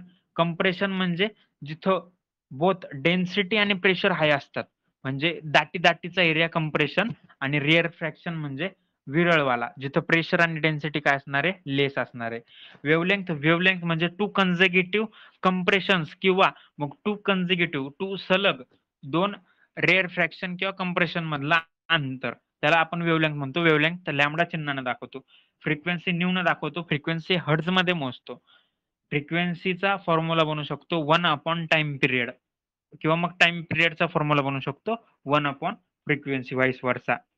फोटो इलेक्ट्रिकल इफेक्ट कोणी शोधला रे? फोटो इलेक्ट्रिकल इफेक्ट हर्ट्झ साहेबांनी शोधला. आणि हर्ट्झ यांनीच first time radio wave broadcast आणि रिसिव्ह केल्या होत्या. Radio wave first time broadcast आणि रिसिव्ह कोणी केल्या होत्या? हर्ट्झने रिसिव्ह केल्या होत्या. त्यामुळं हर्ट्झचं युनिट दिलं होतं फ्रिक्वेन्सीला. फ्रिक्वेन्सी आपण हर्ट्झ मध्ये मोजतो. झालं सांगितलं. आता पिच आणि अँप्लिट्यूड. पिच आणि अँप्लिट्यूड. अँप्लिट्यूड काय आहे? तर अँप्लिट्यूड आहे मॅक्सिमम डिस्टन्स कवर्ड, म्हणजे मॅक्सिमम डिस्प्लेसमेंट ऑफ पार्टिकल. कोणत्या पण साईडला म्हणजे वेव्ह आहे, तर वेव्ह खाली वर जाते ना, ज्याला आपण क्रस्ट थ्रो म्हणतो. तर ते त्या मधल्या रेषेपासून मॅक्सिमम डिस्टन्स जास्त, त्याला आपण अँप्लिट्यूड म्हणतो. ठीक आहे. तर पिच बघू आपण. पिच म्हणजे काय? तर फ्रिक्वेन्सी ऑफ व्हायब्रेशन्स. म्हणजे पिच कशावर डिपेंड असतं? फ्रिक्वेन्सीवर डिपेंड असतं. फ्रिक्वेन्सी वाढवल्यावर पिच वाढणार आहे. आता माणसांचं पिच जास्त असतं, म्हणजे पुरुषांचं जास्त असतं का महिलांचं जास्त असतं? तर पुरुषांचं नसतं बाबांनो, महिलांचं पिच जास्त असतं. व्हेरी इम्पॉर्टंट, लक्षात ठेवा. Pitch of female voice is more than mail voice. ठीक आहे. फिमेलची पिच जास्त असते. आपल्याला वाटू शकते की आपला आवाज कर्कश आहे वगैरे, पण त्यांचा जरी असा सोज्वल कोमळ आवाज असला स्त्रियांचा, तरी पण पिच स्त्रियांचं जास्त असतं. मग लायनचं पिच लो असेल ना, सिंहाचं पिच लो असेल, महिलांचं जास्त आहे, असं एक लक्षात ठेवलं तरी चालेल. पिच फ्रिक्वेन्सीवर डिपेंड करतं. फ्रिक्वेन्सी वाढवल्यावर पिच वाढणार आहे. मग पिच जर फ्रिक्वेन्सीवर डिपेंड आहे, तर लाऊडनेस कशावर डिपेंड आहे? लाऊडनेस वर डिपेंड आहे. लाऊडनेस म्हणजे काय? तर आपल्या कानाला आवाज ऐकू येतो, तो लाऊडनेस. आणि इंटेन्सिटी म्हणजे काय? तर amount of sound energy per unit area, त्याला इंटेन्सिटी म्हणतो. इंटेन्सिटी म्हणजे amount of sound energy per unit area per second. आणि लाऊडनेस म्हणजे आपल्या कानाला काय रिस्पॉन्स ऐकू येतो, तो लाऊडनेस झाला. टोन म्हणजे टी म्हणजे 1, लक्षात ठेवा. टोन म्हणजे सिंगल फ्रिक्वेन्सी असते साऊंडची, त्याला आपण टोन म्हणतो. आणि नोट म्हणजे खूप साऱ्या फ्रिक्वेन्सीच्या मिक्स असतात, त्याला आपण नोट म्हणतो. जर पिच वाढवली तर लाऊडनेस सुद्धा वाढणार आहे. म्हणजे फ्रिक्वेन्सी वाढवली तर पिच वाढल, आणि पिच वाढला तर लाऊडनेस सुद्धा वाढेल. म्हणजे इन शॉर्ट आपण म्हणू शकतो की फ्रिक्वेन्सी वाढवल्यावर लाऊडनेस सुद्धा वाढतो. स्पीड ऑफ साऊंड सगळ्यात जास्त सॉलिड मध्ये असते, मग लिक्विड, मग गॅस, आणि व्हॅक्यूम मध्ये तर ती 0च असते. व्हेलॉसिटी ऑफ साऊंडचा फॉर्म्युला बघितला होता, wavelength into frequency, lambda into new. Temperature वाढवल्यावर speed of sound काय होईल? टेम्परेचर वाढवल्यावर स्पीड ऑफ साऊंड सुद्धा इन्क्रीज होईल. आता इथं असं लॉजिक लागू शकतं तुमचं, की सर टेम्परेचर वाढल्यावर ते मॉलिक्युल्स लांब जातील, लांब झाल्यावर डेन्सिटी कमी झाल्यासारखी होईल, आणि डेन्सिटी कमी झाल्यासारखी होईल, आणि मग डेन्सिटी कमी झाली तर टेम्परेचर सुद्धा कमी होईल. सॉरी, साऊंडची स्पीड सुद्धा कमी होईल. तर असं नाहीये. टेम्परेचर वाढवलं ना, मॉलिक्युल्स इकडे तिकडे पळतील, म्हणजे फास्ट त्यांचं प्रोपोगेशन करतील ते साऊंडचं. साऊंडचं प्रोपोगेशन कसं होतं सांगितलं ना मी तुम्हाला, की प्रत्येक particle, each particle exert a force on adjacent particle. शेजारच्या पार्टिकलवर तो फोर्स एक्झर्ट करतो. Vibration is nothing but sound. म्हणून जर टेम्परेचर दिलं तर व्हायब्रेशन मॉलिक्युल्स मधलं खूप जास्त वाढणार आहे आणि साऊंड पण जास्त वाढणार आहे. म्हणून लक्षात ठेवा, टेम्परेचर वाढवल्यानंतर साऊंडची स्पीड वाढणार आहे, कमी नाही होणार. कोणकोणत्या फॅक्टर्सवर डिपेंड करतं रे मग व्हेलोसिटी ऑफ साऊंड? टेम्परेचर वाढवलं, समजा टेम्परेचर 4 पट केलं तर व्हेलोसिटी डबल वाढेल. का? कारण साऊंडची velocity is directly proportional to the under route of temperature. Density वाढवली तर ते व्हेलोसिटी कमी होत जाईल. आता असं का? डेन्सिटी कधी वाढेल रे? व्हॉल्यूम कमी केल्यावर, मास वाढवल्यावर. मास वाढवलं, व्हॉल्यूम कमी केलं, डेन्सिटी वाढली. मग मॉलिक्युल जास्त झाले, मग व्हेलोसिटी वाढायला पाहिजे, पण तसं होत नाही. Density rises, speed decreases. आणि मॉलिक्युलर वेट सुद्धा वाढवलं ना तरी सुद्धा टेम्परेचर साऊंडची स्पीड ही कमी होत जाणार आहे. मी परत एकदा रिवाइज करतो, तिन्ही फॅक्टर डिस्कस करूयात. मला जर साऊंडची स्पीड वाढवायची आहे मीडियम मधून, तर मला टेम्परेचर वाढवावं लागेल मीडियमचं. मला मॉलिक्युलर वेट कमी करावं लागेल स्पीड वाढवण्यासाठी, आणि मला डेन्सिटी सुद्धा कमी करावं लागेल स्पीड वाढवण्यासाठी. इन्फ्रासोनिक, ऑडिबल रेंज, अल्ट्रासोनिक बघूयात. इन्फ्रासोनिक म्हणजे 20 हर्ट्ज पेक्षा कमी असलेले. अल्ट्रासोनिक म्हणजे 20,000 पेक्षा जास्त हर्ट्जची फ्रिक्वेन्सी असणारे. आणि ऑडिबल म्हणजे रेंज कोणती? 20 हर्ट्ज टू 20,000 हर्ट्ज. इन्फ्रासोनिक कोण कोण क्रिएट करतं? तर व्हेल आणि इलिफंट्स, म्हणजे हत्ती आणि व्हेल. आता इन्फ्रा आणि अल्ट्रा मध्ये तुमचं कन्फ्युजन होऊ शकतं प्रश्नात आलं की खालीलपैकी कोण इन्फ्रासोनिक किंवा अल्ट्रासोनिक तयार करतो. मग हे कसं लक्षात ठेवायचं?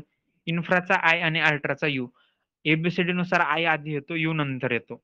आणि व्हेल आणि डॉल्फिन याचा जर विचार केला तर डॉल्फिन हा आधी येतो डी आणि व्हेल डब्ल्यू शेवटी येतो. आणि व्हाईस वर्सा, म्हणजे आय आधी येतो म्हणून तिथं डब्ल्यूचा व्हेल लावायचा, म्हणजे इन्फ्रासोनिकला व्हेल आणि अल्ट्रासोनिकला यू लास्टला येतो म्हणून डॉल्फिनचा डी लावायचा, म्हणून अल्ट्रासोनिकला डॉल्फिन. लक्षात आलं का? व्हाईस वर्सा करायचं. आता काय लक्षात ठेवायचं म्हणल्यावर काहीही कृत्या कराव्या लागतात, ट्रिक्स वापराव्या लागतात, त्याला आपण ट्रिक्स म्हणतो भोळ्या मानाने. इन्फ्रासोनिक व्हेल आणि एलिफंट्स, अल्ट्रासोनिक डॉल्फिन्स, बॅट आणि रॅट्स तयार करू शकतात. टेम्परेचर बघितलं, सगळं बघितलं. इकोची कन्सेप्ट बघा.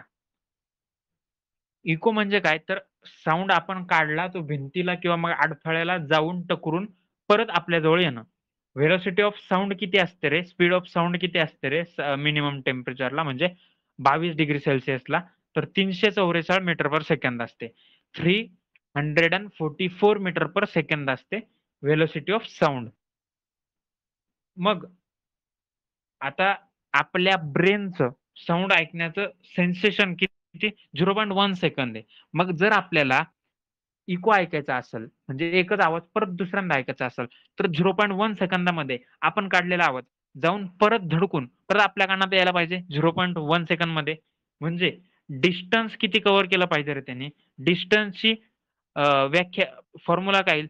जर व्हेलॉसिटीचा फॉर्म्युला आपण डिस्टन्स अपॉन टाइम लिहितो, तर डिस्टन्सचा फॉर्म्युला आपण व्हेलॉसिटी गुणिले टाइम लिहू शकतो ना. मग डिस्टन्सचा फॉर्म्युला काय? व्हेलॉसिटी किती? 344 आणि टाइम किती लागतो? म्हणजे पाहिजे 0.1 सेकंदात ते धडकून आपल्या जवळ यायला पाहिजे 344 स्पीडने, 344 मीटर पर सेकंडच्या स्पीडने. म्हणून 344 गुणिले 0.1 केलं तर 34.4 मीटर उत्तर येतं. म्हणजे तो साऊंड आपण काढलेला जाऊन आपल्यापर्यंत यायला 34.4 मीटरचं डिस्टन्स पाहिजे. म्हणजे आपल्यापासून ती भिंत किंवा तो अडथळा 17.2 मीटर पेक्षा निम्म्यावर ना, म्हणजे जाऊन यायला डबल स्पीड लागेल, डबल वेळ लागेल, त्यामुळं डबल अंतर लागेल. त्यामुळं ते 17.2 मीटरवर इको ऐकण्यासाठी आपल्याला ते डिस्टन्स पाहिजे. सोनारचे यूज दिलेत की ट्रान्समीटर मध्ये, डिटेक्टर मध्ये यूज करतो आपण. ह्युमन इयरचा पार्ट आहे. ह्युमन इयर मध्ये एक्सटर्नल, मिडल इयर आणि इनर इयर असतात वगैरे. काय काम करतात वगैरे तिथं दिलंय, ते काही गरजेचं नाहीये आपल्या. बस एवढं लक्षात ठेवा की जे कानात आतमध्ये स्पायरल हॉलो चेंबर असतं इनर इयर मध्ये, त्याला कॉक्लिया म्हणतो. COCHLEA cochlea. ते कॉक्लिया काय करतं तर लाऊडनेस आणि पिच ऑफ साऊंड रेकॉग्नाइज करतं. अजून एक व्हेरी इम्पॉर्टंट, उजवा कान लक्षात घ्या, उजवा कान. आणि उजव्या कानात आपण असं बोट घालतोय समजा, तर बोट घालण्यापासून एक्सटर्नल, मिडल इयर आणि इंटरनल इयर, आता आतमध्ये जाऊ ना, तर ते ट्रिक लक्षात ठेवा, सिम कार्ड, SIM सिम. मग सगळ्यात बाहेर यस म्हणजे सगळ्यात बाहेर यम म्हणजे मॅलियस हा पार्ट असणार आहे. त्याच्या बाहेर त्याच्या आतमध्ये इनकस नावाचा पार्ट असणार आहे. आणि सगळ्यात आत स्टेपिस हाड असणार आहे. स्टेपिस हे सगळ्यात स्मॉलेस्ट हाड किंवा मग विकेस्ट हाड म्हणू शकतो आपण आपल्या बॉडी मधलं. तर सिम लक्षात ठेवा, उजवा कान म्हणजे सगळ्यात बाहेर यस, त्याच्यानंतर आय, त्याच्यानंतर यम. म्हणजे आतमध्ये सगळ्यात कन्फ्युज होतंय का, परत एकदा सांगतो, सॉरी. सिम लक्षात ठेवलं मी. यस म्हणजे सगळ्यात आतमध्ये स्टेपिस, आय म्हणजे मध्ये, आणि यम म्हणजे सगळ्यात बाहेर. सिम सिम यस सगळ्यात आतमध्ये. उजवा कान लक्षात जरी ठेवला तरी ते कळतं. काय कन्फ्युजन नाही होत, मलाच कन्फ्युजन मध्ये टाकताय. नेक्स्ट बघा, 80 डेसिबल साऊंड असला ना, आपल्याला डिस्कम्फर्ट व्हायला सुरू होती. आणि 150 डेसिबल पेक्षा जास्त साऊंड झाला तर लॉस ऑफ हिअरिंग होऊ शकतो. मग आता इंडस्ट्रियल एरियामध्ये 80 डेसिबल असतो. रॉकेट मिसाईल मध्ये 160 डेसिबल असतो, म्हणजे खूप जास्त. शिट्टी वाजवतो त्याला 30 डेसिबल असतो. सिंपल कन्व्हर्सेशन आपण जे बोलतो तो 60 डेसिबल व्हॉइस आहे, आवाज आहे. एक फॅदम, जे खोली मोजतो आपण फॅदम मध्ये, एक फॅदम म्हणजे किती फूट, 6 फूट. 6 फुटाचं एक फॅदम होतं. टेम्परेचर वाढवल्यानंतर स्पीड वाढते, ही कन्सेप्ट आपण शिकलो. जर टेम्परेचर 1 डिग्री सेल्सिअस न मी वाढवलं तर स्पीड किती वाढणार आहे, स्पीड वाढणार आहे 0.61 मीटर पर सेकंदनी. व्हेलोसिटी टेम्परेचर वर डिपेंड झालं ना. हा, अँप्लिट्यूड आणि लाऊडनेस अँप्लिट्यूड वर डिपेंड असतं सांगितलं होतं.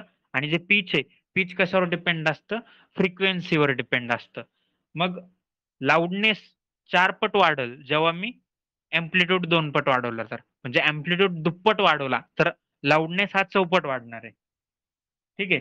नेक्स्ट, डॉपलर इफेक्टचा कन्सेप्ट काय, ट्रेन जाते तर ट्रेन येताना आपल्याला एकदम हळूहळू तिचा आवाज ऐकू येतो, जवळ आल्यावर खूप जोरात तिचा भोंगा ऐकू येतो, आणि ट्रेन परत दूर जाते तसा तसा तिचा आवाज कमी होत जातो. म्हणजे ट्रेन येताना आपल्या जवळ असताना आणि परत जाताना अशा 3 वेळेस 3 वेगवेगळे साऊंड आपल्याला कमी जास्त प्रमाणात ऐकू येतात, त्यालाच डॉपलर इफेक्ट म्हणतात. मग याचा अर्थ असा होतो का की लांब असल्यावर ट्रेन हळू आवाजात भोंगा वाजवते आणि आपल्याला जवळ आल्यावर जोरात वाजवते, तर नाही. साऊंड ऑफ ट्रेन म्हणजे त्याचा आवाज सेम आहे साऊंड ट्रेनसाठी, पण आपण ऑब्झर्वर असतो म्हणून आपल्याला तो कमी जास्त ऐकू येतो, त्यालाच डॉपलर इफेक्ट म्हणतो. मग त्याचा फॉर्म्युला आहे फ्रिक्वेन्सी ऑफ ऑब्झर्व, म्हणजे frequency of observer equals to V. V म्हणजे व्हेलोसिटी ऑफ साऊंड. 340 मानतो आपण, 344 बघितले ना, 340 मानतो सहसा आपण. तर परत एकदा सांगतो formula, frequency of observer equals to V plus व्हीओ. व्हीओ म्हणजे ऑब्झर्वरच हा, भागिले व्ही प्लस व्हीएस. व्हीएस म्हणजे सोर्स.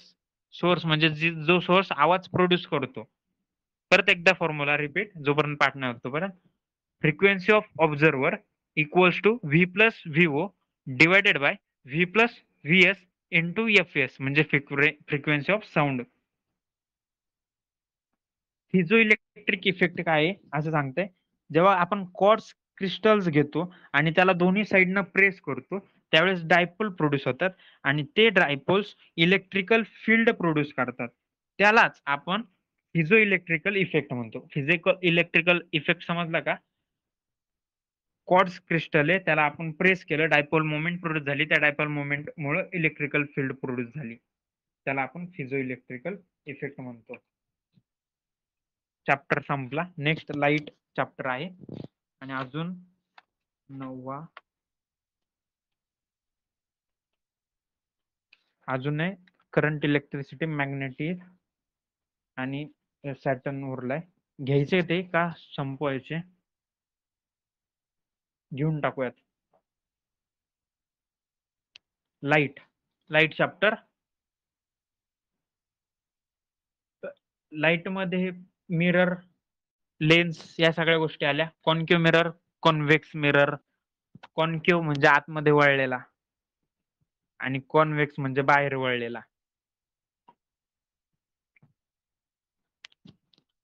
कॉन्केव्ह कॉन्व्हेक्स एकच आहे म्हणजे एकच लेन्स आहे समजा. म्हणजे गोलाकार आरसा आहे, मी त्याला तोडला, त्याचा क्रॉस सेक्शन घेतला आणि त्याला बाहेरून मी कोट केलं. कोटिंग कशाचं असतं? सिल्वर रिंगचं पॉलिश असतं. जर मी बाहेरून कोट केलं तर आतमधली साईड जी आहे ती रिफ्लेक्ट करणार आहे, मग तो कॉन्केव्ह मिरर झाला. जर मी आतून कोट केलं तर रिफ्लेक्ट बाहेरून होईल, कॉन्व्हेक्स साईडनी. त्याला कॉन्व्हेक्स मिरर आपण म्हणतो. कॉन्केव्ह मिरर कन्व्हर्जिंग मिरर आपण म्हणतो. कॉन्केव्ह मिररची इमॅजिन होतीये का तुम्हाला?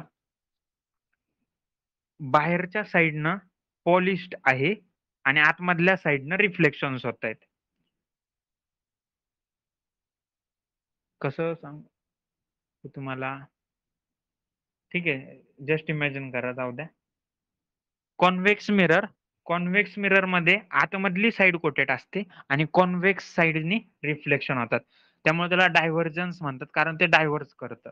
म्हणजे पॅरलली रेज जर सोडले कॉन्केव्ह साईडला तर ते फोकस मधून जातील, म्हणून त्याला कॉन्व्हर्जन्स लेन्स मिरर म्हणतो. आणि कॉन्व्हेक्स मिरर मध्ये जर पॅरलल रेज सोडले तर ते डायव्हर्ट होतात, म्हणून त्याला डायव्हर्जन्स मिरर म्हणतो. लेन्सच्या बाबत ते उलट आहे. जर कॉन्व्हेक्स लेन्स असली म्हणजे दोन्ही साईडने ती फुगलेली असते कॉन्व्हेक्स लेन्स, तर त्यावेळेस पॅरलल रेस सोडले तर ते सगळे फोकल मधून जातात, म्हणून त्याला कन्व्हर्जन्स लेन्स म्हणतो. आणि कॉन्केव्ह लेन्स म्हणजे अशी दोन्ही साईडने चपटी असते, ठीक आहे. ते कॉन्केव्ह लेन्स मध्ये जर पॅरलल रेस सोडले तर ते डायव्हर्ट होतात.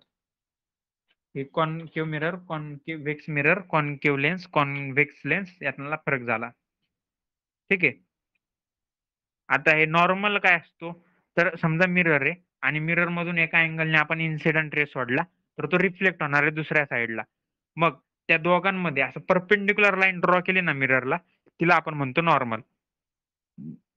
Sorry, angle of incidence equals to angle of reflected ray असणार आहे, म्हणजे I इक्वल्स टू R असणार आहे. म्हणजे नॉर्मलशी बनवलेला अँगल दोन्ही साईडनं सेम असणार आहे.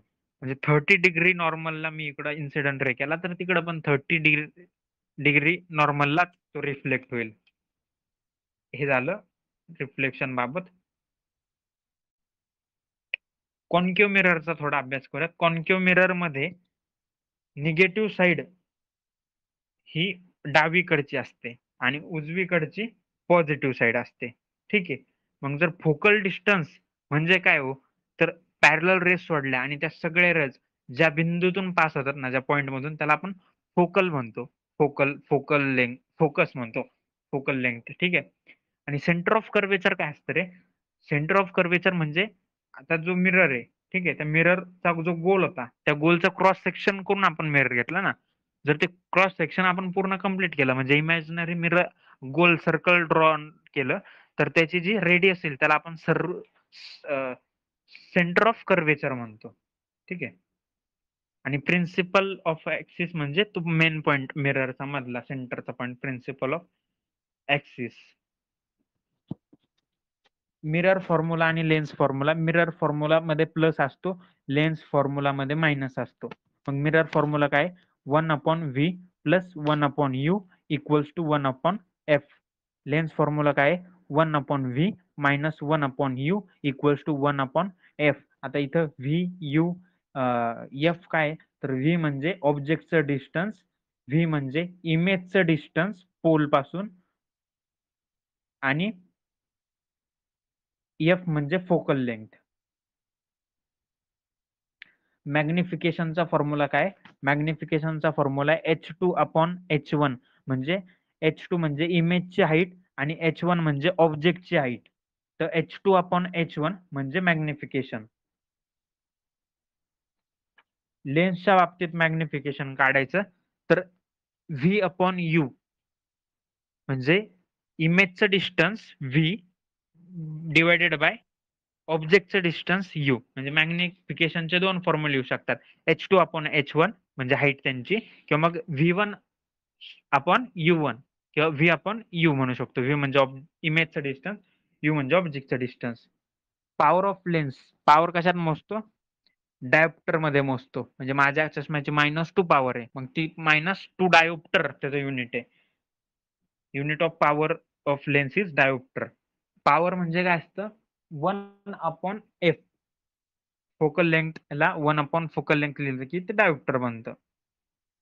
आता कॉम्बिनेशन ऑफ लेन्सचा फॉर्म्युला बनवू शकतो. म्हणजे एक लेन्स माझी 2 पॉइंटची आहे, -2 ची आणि एक लेन्स +1 ची आहे. दोघांना कॉम्बिनेशन केलं तर फोकल लेंथ काय येईल? तर त्याचा फॉर्म्युला काय? 1/F इक्वल्स टू 1/F1 म्हणजे पहिल्या लेन्सचा फोकल लेंथ प्लस 1/F2 म्हणजे दुसऱ्या लेन्सचा. तर 1/F equals to 1/F1 plus 1/F2 combination of लेन्सचा formula. Human आयचे व्हेरी इम्पॉर्टंट कंपोनंट बघू. कॉर्निया म्हणजे काय? तर तिथं कॉर्नियाच्या थ्रू लाईट एंटर करते आय मध्ये आणि रिफ्रॅक्शन पण कॉर्नियामध्येच होतं. कॉर्निया थ्रू लाईट एंटर करते आणि रिफ्रॅक्शन सुद्धा कॉर्नियामध्येच होतं. आयरिसमुळे आपल्या डोळ्याला कलर प्राप्त होतो. प्युपिल काय असतं? प्युपिलमध्ये पॉवर ऑफ अडॅप्शन असते. अडॅप्शन म्हणजे काय? तर tendency of pupil to adjust of opening for light म्हणजे प्रकाशानुसार त्याची ऍडजस्टमेंट जी बदलते प्युपिलची त्याला पॉवर ऑफ अडॅप्शन म्हणतो. आणि पॉवर ऑफ अकोमोडेशन काय आहे? तर पॉवर ऑफ अकोमोडेशन म्हणजे काय? Ability of lens of adjusting focal length म्हणजे फोकल लेंथला कमी जास्त करण्याची जी लेन्सची ॲबिलिटी असते त्याला पॉवर ऑफ अकोमोडेशन म्हणतो. आणि अडॅप्शन हे मग प्युपिलच्या बाबतीतील जे लाईटला कमी जास्त करतं लाईटच्या प्रकाशानुसार. अडॅप्शन आणि अकोमोडेशन मध्ये कन्फ्युज होऊ नका देऊ. अडॅप्शन प्युपिल करतं. आता अडॅप्शन मध्ये पी आहे म्हणून प्युपिल लक्षात ठेवा आणि अकोमोडेशन लेन्ससाठी फोकल लेंथ ऍडजस्ट करतं. रेटिनावर इमेज फॉर्मेशन होतं. इमेज फॉर्मेशन कुठं होतं? रेटिनावर होतं. कोन सेल आणि रॉड सेल दोन टाईपचे आहेत. कोन सेल म्हणजे कलर सी वरून लक्षात ठेवा कोन कलर आणि रॉड सेल्स या डार्क असतात म्हणजे ब्लॅक व्हाईट कलर आपल्याला रॉड सेल्स मुळे दिसतो.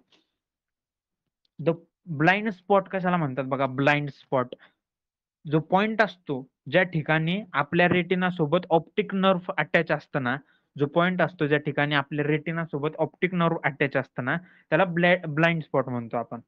नॉर्मल आयची फोकल लेंथ किती असणार आहे? नॉर्मल आयची फोकल लेंथ किती असणार आहे? 2.5 सेंटीमीटर असते नॉर्मल आयची फोकल लेंथ.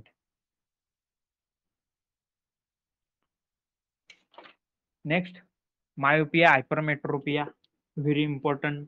अजून पण कन्फ्युजन होतं. आता नाही होणार याच्यानंतर लक्षात ठेवा. मायोपिया म्हणजे जवळचं दिसतं नीट, लांबचं दिसत नाही. आणि हायपरमेट्रोपिया म्हणजे लांबचं दिसतं, जवळचं दिसत नाही. याला सोपं सांगू का? मायोपिया हा शब्द छोटा आहे आणि हायपरमेट्रोपिया हा शब्द मोठा आहे. लेंथ मोठी आहे ना हायपरमेट्रोपिया आणि मायोपिया छोटा आहे. म्हणजे मायोपियामध्ये जवळचं दिसतं असं लक्षात ठेवा आणि हायपरमेट्रोपियामध्ये लांब आहे म्हणजे लांबचं दिसतं. ठीक आहे. मायोपिया छोटा आहे म्हणून त्याला निगेटिव्ह पॉवर आपण यूज करतो आणि हायपरमेट्रोपिया मोठा आहे म्हणून त्याला पॉझिटिव्ह पॉवर यूज करतो. हे लक्षात ठेवायच्या ट्रिक्स आहे. त्याचं रिझन सांगायचं का? चला बघा सांगतो मी तुम्हाला. मायोपिया म्हणजे जवळचं दिसतं लांबचं दिसत नाही. लांबचं काय दिसत नाही? तर इमेज कुठं बनती रे? रेटिनावर बनती. मग ती इमेज काय होती? कधी कधी रेटिनाच्या समोर पडते, रेटिनावर नाही पडत. ठीक आहे. मग ती रेटिनाच्या समोर का पडते इमेज? कारण आपल्या लेन्सची जी कन्व्हर्जिंग पॉवर असते ती कमी झालेली असते, जास्त झालेली असते कन्व्हर्जिंग पॉवर. म्हणजे जास्त कन्व्हर्ज करतं आणि ते रेटिनाच्या अलीकडच इमेज फॉर्म करतं ना कन्व्हर्जन्स पॉवर वाढल्यामुळं. त्यामुळे मग आपण तिथं कॉन्केव्ह लेन्स यूज करतो. कॉन्केव्ह लेन्स का? कारण कन्व्हर्जन्स वाढलंय आपल्याला थोडंफार डायव्हर्जन्स करावं लागेल ना. ती इमेज रेटिनावर नेण्यासाठी, थोडी पलीकडे नेण्यासाठी, जी अलीकडे पडतीये, त्यामुळं इथं कॉन्केव्ह लेन्स वापरतात. ठीक आहे. आणि कॉन्केव्ह लेन्सचं काय असतं, साईन मायनस असतं, मायनस. बरोबर, कॉन्केव्ह लेन्सच. ठीक आहे. एकदा मी अंडरलाईन करून घेतो concave लेन्सला. Next हायपरमेट्रोपिया. Concave लेन्सची focal length negative असते म्हणून मायनस पॉवर असते. म्हणून मी तुम्हाला सांगितलं होतं, छोटं असलं तर जवळचं दिसतं आणि पॉवर निगेटिव्ह असते. हायपरमेट्रोपिया मोठं नाव आहे, लांबचं दिसतं नीट आणि पॉवर पॉझिटिव्ह असते. हे सगळ्यात सोपं आहे. कारण सुद्धा लक्षात राहू द्या, ऐन टायमाला लॉजिक लावता येईल. हायपरमेट्रोपिया जवळचं अस्पष्ट दिसतं. कशामुळं? तर जी डायव्हर्जिंग पॉवर असते ती खूप जास्त वाढलेली असते. त्यामुळं इमेज रेटिनाच्या खूप बाहेर पडते. त्यामुळं आपल्याला कन्व्हेक्स लेन्स यूज करून ते कन्व्हर्ज करावं लागतं. ती इमेज रेटिनावर आणावं लागते, अलीकडे आणावं लागते. म्हणून कन्व्हर्जन पॉवर कॉन्व्हेक्स लेन्स मध्ये असते. कॉन्व्हेक्स लेन्सची फोकल लेंथ पॉझिटिव्ह असते. म्हणून हायपरमेट्रोपियामध्ये पॉझिटिव्ह लेन्स यूज होती. कॉन्व्हेक्स लेन्सला पॉझिटिव्ह पॉवर असते. आय होप याच्यात कन्फ्युजन नसेल. पटकन फास्ट मध्ये सांगतो. मायोपिया, हायपरमेट्रोपिया. मायोपिया छोटा शब्द आहे, निगेटिव्ह, आणि छोटा शब्द आहे म्हणून जवळचं मला दिसतं, लांबचं दिसत नाही. हायपरमेट्रोपिया मोठा शब्द आहे म्हणून लांबचं दिसतं आणि पॉझिटिव्ह पॉवर आहे. संपलं, याच्या पलीकडे काही नाही त्याच्यात.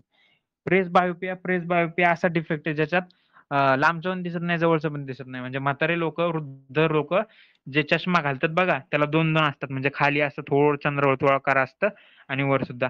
मग ते त्याच्यात कॉम्बिनेशन असतं, कॉन्व्हेक्स लेन्स पण असते आणि कॉन्केव्ह लेन्स पण असते. त्याला प्रेस बायोपिया म्हणतो. कॅटरॅक्ट काय असतो? मोतीबिंदू. लेन्स मिल्की व्हाईट बनते, त्याला कॅटरॅक्ट म्हणतात. त्याच्यामुळं persons can not C clearly, अस्पष्ट सगळं अंधुक अंधुक दिसतं, त्याला कॅटरॅक्ट म्हणतो. आय डोनेशन कोण करू शकतं? तर कोणीही करू शकतो. जरी तुम्हाला डायबिटीज, ब्लड प्रेशर, अस्थमा काही असला तरी सुद्धा तुम्ही आय डोनेशन करू शकता.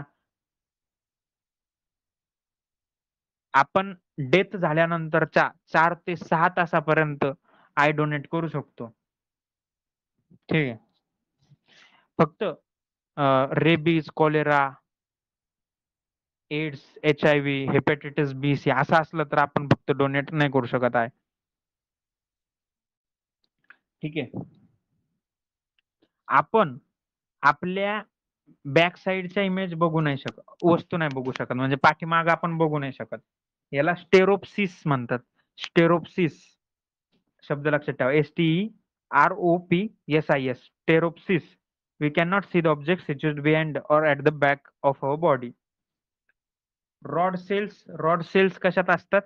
तर ओल मध्ये असतात. मोर नंबर ऑफ रॉड सेल्स असतात. रॉड सेल्स काय असतात? ब्लॅक व्हाईट दिसतं, ज्यांनी डार्क सेल असतात. त्यामुळे घुबडं, ओल रात्री बघू शकतात नीट. ब्रेल लिपी मध्ये बनलेली असती डॉट डॉटने. ठीक आहे. ते डॉट किती असतात? तर 63 असतात. 63 डॉट्स असतात. व्हेरी इम्पॉर्टंट कन्सेप्ट आहेत. रिफ्रॅक्शन, रिफ्रॅक्टिव्ह, डिस्पर्शन, स्कॅटरिंग वगैरे. रिफ्लेक्शन काय? रिफ्लेक्शन म्हणजे धडकून दुसरीकडे जाणं. रिफ्रॅक्शन म्हणजे काय? तर जेव्हा मीडियम चेंज होतं, म्हणजे हवा टू पाणी, हवा टू पाणी, एअर टू वॉटर जेव्हा जातं, तेव्हा डेन्सिटी चेंज होते हवेची आणि वॉटरची. डेन्सिटी चेंज झाली की मग लाईटची स्पीड कमी होते आणि त्याची डायरेक्शन सुद्धा थोडी डायव्हर्ट होते, चेंज होती, स्पीड सुद्धा चेंज होती. त्यामुळं त्याला रिफ्रॅक्शन म्हणतात. म्हणजे आता हवा आहे, हवेत स्पीड जास्त असणार आहे, तर एक डायरेक्शन आहे.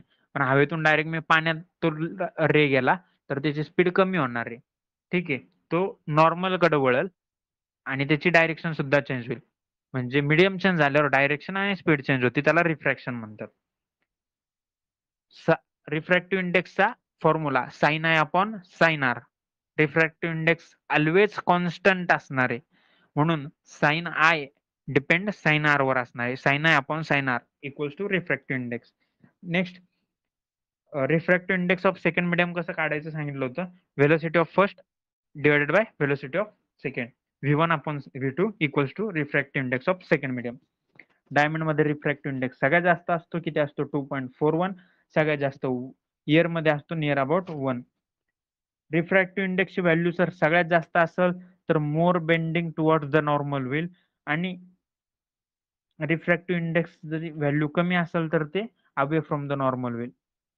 If the refractive index of the first medium is greater than the refractive index of the second medium, then away from normal.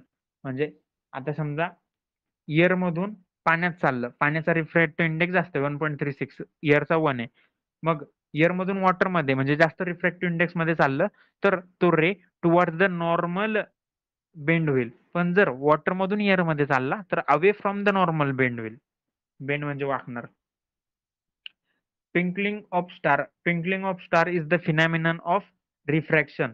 जे आपल्याला रस्त्यावर मृगजळ दिसतात, mirage on road is also phenomenon of refraction. Advance sunrise, सूर्य उगवण्याच्या अगोदर आपल्याला सूर्य तांबडं फुटल्यासारखं दिसतं. Advance sunrise किंवा delayed sunset is the phenomenon of refraction. Dispersion of light म्हणजे तुकडे होतात व्हिपग्योर मध्ये, तानापिहिनी पाजामध्ये तुकडे होतात कलरचे, व्हाईट कलरचे 7 प्रकाशात, व्हाईट प्रकाशाचे 7 कलर मध्ये डिस्पर्शन होतं, त्याला डिस्पर्शन ऑफ लाईट म्हणतो. सगळ्यात जास्त वेवलेंथ कशाची असते रे? रेडची असते. रेडची वेवलेंथ सगळ्यात जास्त असते, म्हणून सगळ्यात जास्त वेवलेंथ रेड लाईटची असते, म्हणून सगळ्यात कमी डेव्हिएशन रेडचा होणार आहे.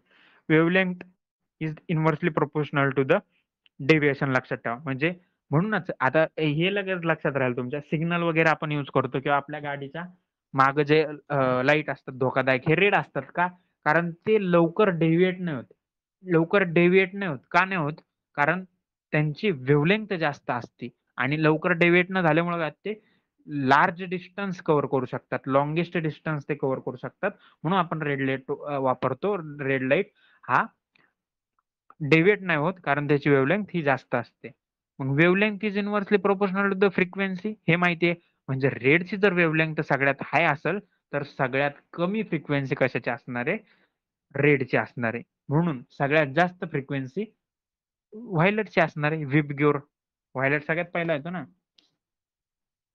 रेनबो कशा कशाचं कॉम्बिनेशन आहे? तर refraction, internal reflection, total internal reflection नाही हा, टोटल इंटरनल रिफ्लेक्शन आहे. रिफ्रॅक्शन, इंटरनल रिफ्लेक्शन आणि डिस्पर्शन, या 3 फिनॉमिनांचा म्हणून रेनबो म्हणतो. नेक्स्ट स्कॅटरिंग बघा. स्कॅटरिंग मध्ये काय फरक आहे? धुळीतले कण, बारीक पार्टिकल्स, डस्ट, याच्यामुळे जे पार्टिकल्स डिफ्लेक्ट होतात ना, त्याला आपण स्कॅटरिंग म्हणतो.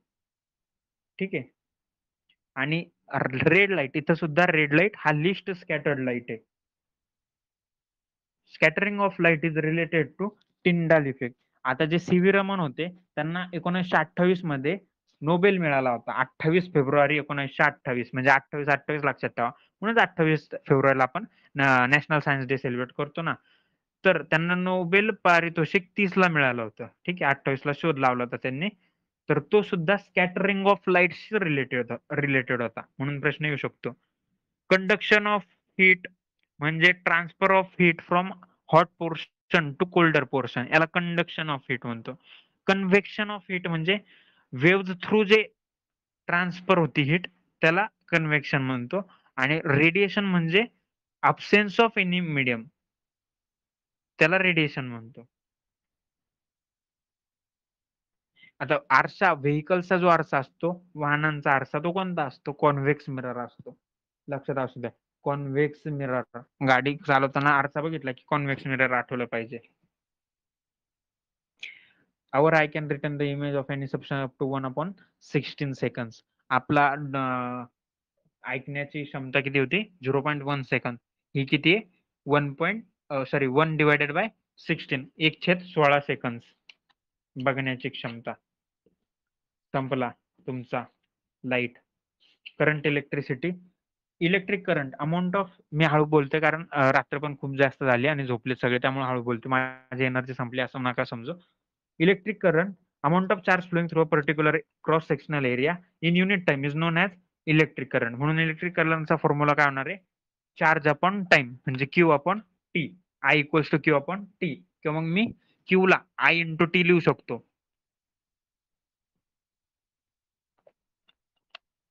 चार्ज ऑन इलेक्ट्रॉन किती असतो? -1.6 into 10⁻⁻19 coulomb. -1.6 into 10⁻⁻19 coulomb.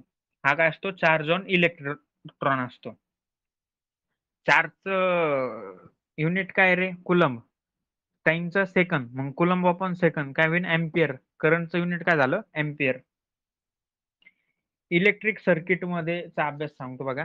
Electrons जे आहेत ना ते निगेटिव्ह पासून पॉझिटिव्ह टर्मिनलला फ्लो होतील. आता इलेक्ट्रॉन निगेटिव्ह असतात, ऑब्विसली जिथं सगळ्यात जास्त निगेटिव्हिटी असते तिथून इलेक्ट्रॉन फ्लो होणार आहे पॉझिटिव्ह कडे. म्हणून डायरेक्शन ऑफ करंट याच्या अपोजिट असतं. म्हणून direction of current positive to negative असणार आहे. इलेक्ट्रॉन्स निगेटिव्ह टू पॉझिटिव्ह टर्मिनलला फ्लो करतील आणि करंटची डायरेक्शन अपोजिट असणार आहे. म्हणजे पॉझिटिव्ह टू निगेटिव्ह असणार आहे करंटची direction. Electrical potential current will flow from A to be only if the point A have higher electrical potential. म्हणजे पोटेन्शियल डिफरन्स असला पाहिजे तरच करंट फ्लो होईल. म्हणून आपण त्याला पोटेन्शियल डिफरन्स म्हणतो नाही का. म्हणजे ए चं पोटेन्शियल जास्त इलेक्ट्रिक पोटेन्शियल पाहिजे बी पेक्षा, म्हणून आणि जास्त कमी असलं तरच ते करंट फ्लो होणार आहे. एमीटर कशासाठी यूज करतो? करंट मोजण्यासाठी. व्होल्टमीटर व्होल्टेज मोजण्यासाठी. पोटेन्शियल डिफरन्स सांगितलं. Potential डिफरन्सचा formula V equals to work upon charge, work done upon quantity of charge transferred. म्हणून व्ही इक्वल्स टू काय येणार आहे? W upon Q. किंवा मग डब्ल्यू ला काय लिहू शकतो? W work equals to V into Q, potential difference into charge. Resistance. Resistance म्हणजे opposition to the flow of current. म्हणजे करंटला अडथळा तयार होतो त्याला रेजिस्टन्स म्हणतो. रेजिस्टन्सचा फॉर्म्युला काय येऊ शकतो? Potential difference upon electric current. म्हणून R equals to V upon I. याचा फॉर्म्युला काय सांगितलं होता? V equals to I R. वीर असं पाठ केलं ना आपण. V equals to I R लक्षात ठेवलं तर मग आय ला एका साईडला ठेवायचं, आर ला व्हीच्या खाली पाठवायचं तिकडं. V upon I equals to R. Next ohms law. Ohms law हेच आहे, वीर म्हणजेच ओहम्स लॉ आहे. म्हणजे V equals to I R. Ohms law काय सांगतो माहितीये का? Electric current is directly proportional to the potential difference. म्हणजे V is directly proportional to the I, एवढं सांगतो त्या ओहम्स लॉ. रेजिस्टिव्हिटी. आता रेजिस्टिव्हिटी काय आहे? तर रेजिस्टन्सचा फॉर्म्युला आपण बघितला होता. R equals to resistivity into L upon A. L length आहे आणि ए एरिया आहे. मग रेजिस्टिव्हिटी काय सांगते? रेजिस्टिव्हिटीचा फॉर्म्युला काय येईल? R A upon L. A L L A तिकडे गेल्यावर उलट होईल ना, म्हणून रेजिस्टन्सचा फॉर्म्युला, रेजिस्टिव्हिटीचा फॉर्म्युला काय येईल? R A upon L. मग रेजिस्टिव्हिटी टेम्परेचर वाढवल्यावर वाढणार आहे का? तर हो. Resistivity of conductor increases with increase in temperature. SI unit of resistivity is ohm metre. Ohm metre पर नाही हा, फक्त ओहम मीटर रेजिस्टिव्हिटीचं युनिट आहे. आणि जास्त रेजिस्टिव्हिटी असली तर अडथळा जास्त, म्हणजे करंट कमी फ्लो होणार आहे. मला इथे काहीतरी सांगायचं होतं तुम्हाला. हा, resistance is directly proportional to the L upon ए. म्हणजे लेंथ अपॉन एरिया. म्हणून जर लेंथ वाढली तर रेजिस्टन्स वाढणार आहे, पण एरिया जर वाढवला तर रेजिस्टन्स कमी होणार आहे. आता याचं कन्सेप्ट कशी बघा. वायरचा तुकडा आहे, वायरचा 2 मीटरचा तुकडा आहे, तर त्याच्यात जास्त रेजिस्टन्स असेल. पण मी जर लेंथ वाढवली म्हणजे करंट सेम ठेवला ना आपण, तर 4 मीटरची जर मी वायर घेतली, करंट सेम आहे तर रेजिस्टन्स कमी होईल. सॉरी, लेंथ वाढवल्यानंतर रेजिस्टन्स वाढतो. हा, लेंथ वाढवल्यानंतर रेजिस्टन्स वाढतो. म्हणून लेंथ वाढवल्यावर रेजिस्टन्स वाढणार आहे. म्हणजे 1 अँपिअरचं करंट 2 मीटर मधून कव्हर होईल फास्ट. पण 4 मीटर मधून कव्हर करायचं, 4 मीटर वायर मधून, त्याला जास्त रेजिस्टन्स कव्हर करायला लागेल. जर मी क्रॉस सेक्शनल एरिया वाढवला, डायमीटर वाढवलं वायरचं, म्हणजे पहिले 2 मिलिमीटर मिलीमीटरची घेतली होती, आता जर मी 8 मिलीमीटरची घेतली तर रेजिस्टन्स कमी होणार आहे क्रॉस सेक्शन, म्हणजे त्याला करंटला जायला अडथळा कमी होणार आहे ना. म्हणजे एका पाईपातून 2 माणसं घुसू शकतात, पण एक माणूस आरामात जाऊ शकतो ना, आणि त्याच जागी 3 माणसं खूप जाऊ शकत नाही. त्या प्रकारे क्रॉस सेक्शनल एरियाची कन्सेप्ट होती. रेजिस्टन्स ऑफ सिस्टम, आता रेजिस्टर्स इन सिरीज आणि रेजिस्टन्स इन पॅरलल याच्यावर कन्सेप्ट येतोच. रेजिस्टन्स इन सिरीज मध्ये काय होतं, R S equals to R1 plus R2 plus R3 असं होत जातं, म्हणजे ऍडिशन होते सरळ सरळ. आणि रेजिस्टन्स इन पॅरलल मध्ये काय होतं, तो 1/RP equals to 1/R1 plus 1/R2 plus 1/R3 या प्रकारे.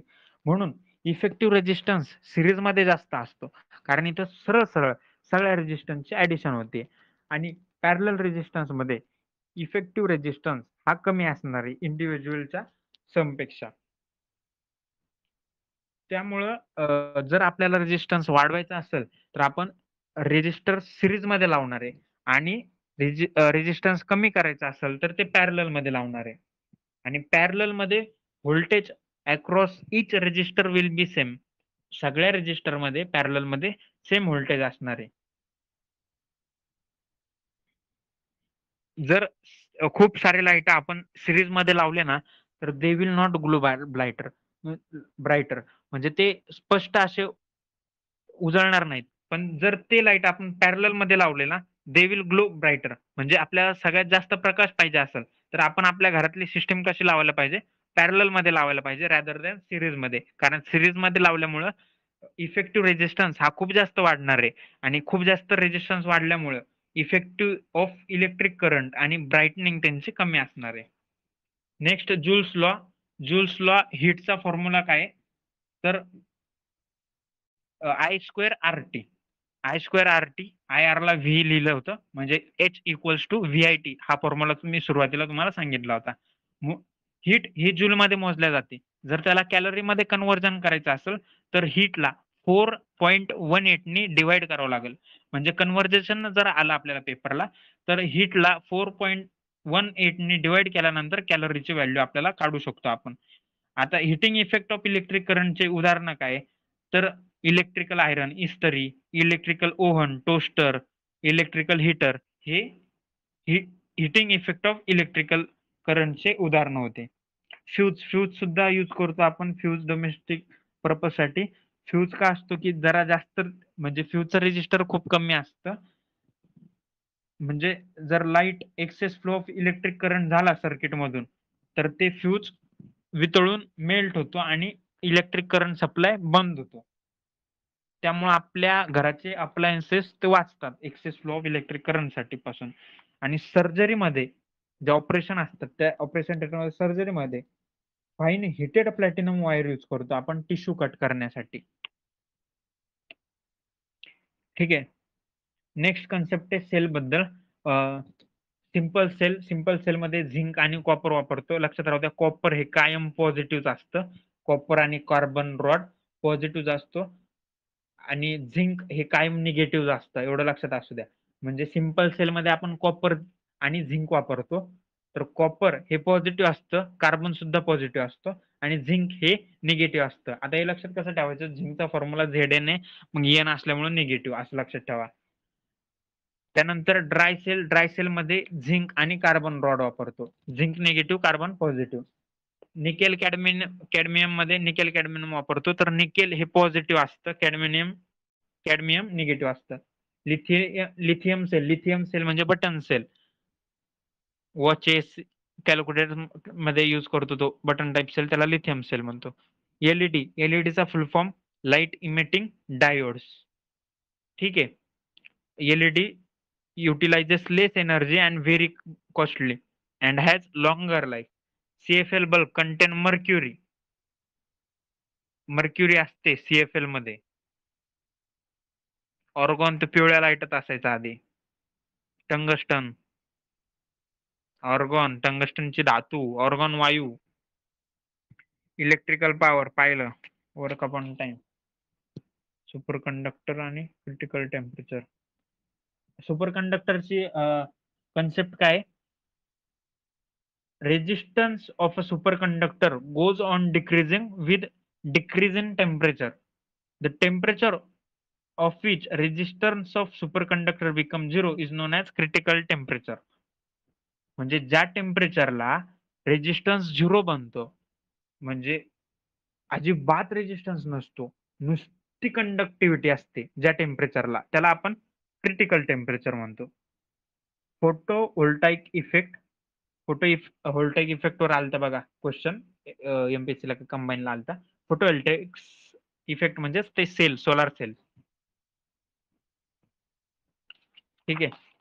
नेक्स्ट चॅप्टर मॅग्नेटिझम बघायचा का सोडायचा? एकच चॅप्टर राहिलंय आपलं, संपतंय मग. ठीक आहे, टाइम बघू. ठीक आहे टाइम. मॅग्नेटिझम म्हणजे the magnetism is induced in a large iron disk temporarily. This magnet is the electromagnetic. Magnetic lines of force बघूयात. मॅग्नेटिक लाईन्स ऑफ फोर्स म्हणजे काय? तर आता समजा एक मॅग्नेटिक बार आहे तुमच्याकडे, तो नॉर्थ आणि साऊथ दोन डायरेक्शन असणार आहे. तर ज्या मॅग्नेटिक लाईन्स ऑफ फोर्स आहे ह्या ऑलवेज, हमेशा, नेहमी नॉर्थ पासून साऊथ कडे डायरेक्ट करणार आहे. म्हणजे बार इमॅजिन करा आणि बार पासून अशा गोलाकार, त्या गोलाकार गोलाकार गोलाकार नॉर्थ पासून साऊथ कडे त्या लाईन जात आहेत. ठीक आहे. मग आता आपल्याला असं आढळून येतं की त्याच्या एंड पाशी, त्या पोल्स पाशी, बार मॅग्नेटिक बारच्या म्हणजे साऊथ आणि नॉर्थ पाशी डेन्सिटी जास्त आहे. कशाची? मॅग्नेटिक लाईन्स ऑफ फोर्सची. क्राऊड जास्त आहे, गर्दी जास्त आहे बार जवळ. तुम्ही पुस्तकात इमेज बघू शकता. सांगितलं स्टार्ट फ्रॉम नॉर्थ पोल आणि ends on south pole. Crowded on poles, never intersect which other. या लाईन्स कधीच एकमेकांशी इंटरसेक्ट होत नाही. आणि मॅग्नेटिक बारला कट केलं, समजा आता माझ्याकडे एक मॅग्नेटिक बार आहे, त्याला मी कट केलं, तर मग असं होईल का किंवा याचा नॉर्थ पोल ह्या साईडला आला, साऊथ पोल ह्या साईडला आला, आणि मग एकाला फक्त नॉर्थ आणि एकाला नाही, ते पोल्स परत तयार करतात. म्हणजे नॉर्थ साऊथ परत एका याच्यात पण, एका तुकड्यात पण तयार होईल, दुसऱ्या तुकड्यात पण तयार होईल. म्हणजे आपण त्या मॅग्नेट बारला किती वेळा जरी कट केलं तरी त्यांना कायम दोन पोल्स असणार आहेत. मॅग्नेशिया या ठिकाणी हे दगड सापडले होते आणि ते आयरनला अट्रॅक्ट करण्याची प्रॉपर्टी त्यांच्यात होती, त्यामुळे त्या दगडांना मॅग्नेटाइट असं नाव दिलं गेलं आणि त्या मॅग्नेटाइटचं नाव नंतर मॅग्नेट असं चेंज झालं. जर आपण एखाद्या वायरच्या मधून इलेक्ट्रिक करंट पास केलं तर तिथं मॅग्नेटिक फील्ड प्रोड्यूस होते. असं संशोधन ओरस्टेड या शास्त्रज्ञाने केलं होतं. कोणी? ओरस्टेड शास्त्रज्ञाने केलं होतं. एखाद्या वायर मधून इलेक्ट्रिक करंट पास केलं तर तिथं मॅग्नेटिक फील्ड प्रोड्यूस होते, असं ओरस्टेड सांगत होता. ठीक आहे. जर जास्त इलेक्ट्रिक करंट पास केलं तर जास्त स्ट्रॉंग मॅग्नेटिक फील्ड तयार होईल. म्हणजे current is directly proportional to the magnetic field. ओरस्टेडचा formula. Right hand thumb rule. Right hand thumb rule मध्ये काय सांगतं बघा, आपण एक अंगठा असा वर केला आणि सगळे, जस्ट अ सेकंड, चार्जिंग थोडी कमी आहे, मी चार्जिंगला लावतो मोबाईल. जर आपण अंगठा असा वर केला आणि हाताची सगळी बोट बाकीची कर्ल आहेत, तर राईट हँड थंब रूल काय सांगतो? Thumb points towards the direction of current and the curl fingers will show the direction of magnetic field. म्हणजे थंब ही डायरेक्शन करंटची आहे, तर हाताचे जे बोट आहेत वळलेले ते मॅग्नेटिक फील्डची डायरेक्शन सांगतील. ठीक आहे. Next, magnetic field due to current in a solenoid. आता सोलेनॉइड काय असतं? एक वायर आहे, वायरला असं गुंडाळलं गोल गोल गोल गोल गोल गोल, त्याला आपण हे सोडलं, बॅटरी सोडली, जोडली, आणि त्यातून जर करंट पास केला. मग आता ओरस्टेडने काय सांगितलं होतं? जर वायर मधून तुम्ही करंट पास केला तर तिथं मॅग्नेटिक फील्ड प्रोड्यूस होणार आहे. मग आता सोलेनॉइड म्हणजे कॉइलचे असं गोल गोल गोल गोल गुंडाळलेली, तुम्हाला पुस्तकात दिसत असेल, त्याला बॅटरी जोडली करंट पास करण्यासाठी. मग तिथे ऑब्विसली मॅग्नेटिक फील्ड तयार होणार आहे, तर त्याला म्हणतात magnetic field due to current in a solenoid. निपरमॅग नावाचं आलो आहे, ते कशापासून बनतं? तर फेरस, एफी, आयरन, निकेल, अल्युमिनियम आणि टिटॅनियम. अल्निको तीन शब्दातच आहे. अल्युमिनियम, निकेल आणि कोबाल्ट या तीन पासून. Force on current carrying conductor in a magnetic field. The displacement of the rod is a maximum when the direction of current is at right angle to the direction of magnetic field. म्हणजे आता समजा एक aluminium rod आहे आणि त्याच्यातून current जातोय आणि तो जर मॅग्नेट जवळ आपण ठेवला म्हणजे करंट जाणारा अल्युमिनियम रॉड आपण जर मॅग्नेटिक फील्ड मध्ये ठेवला तर तो त्याला फोर्स एक्झर्ट होईल आणि तो रॉड बाहेर फेकला जाईल.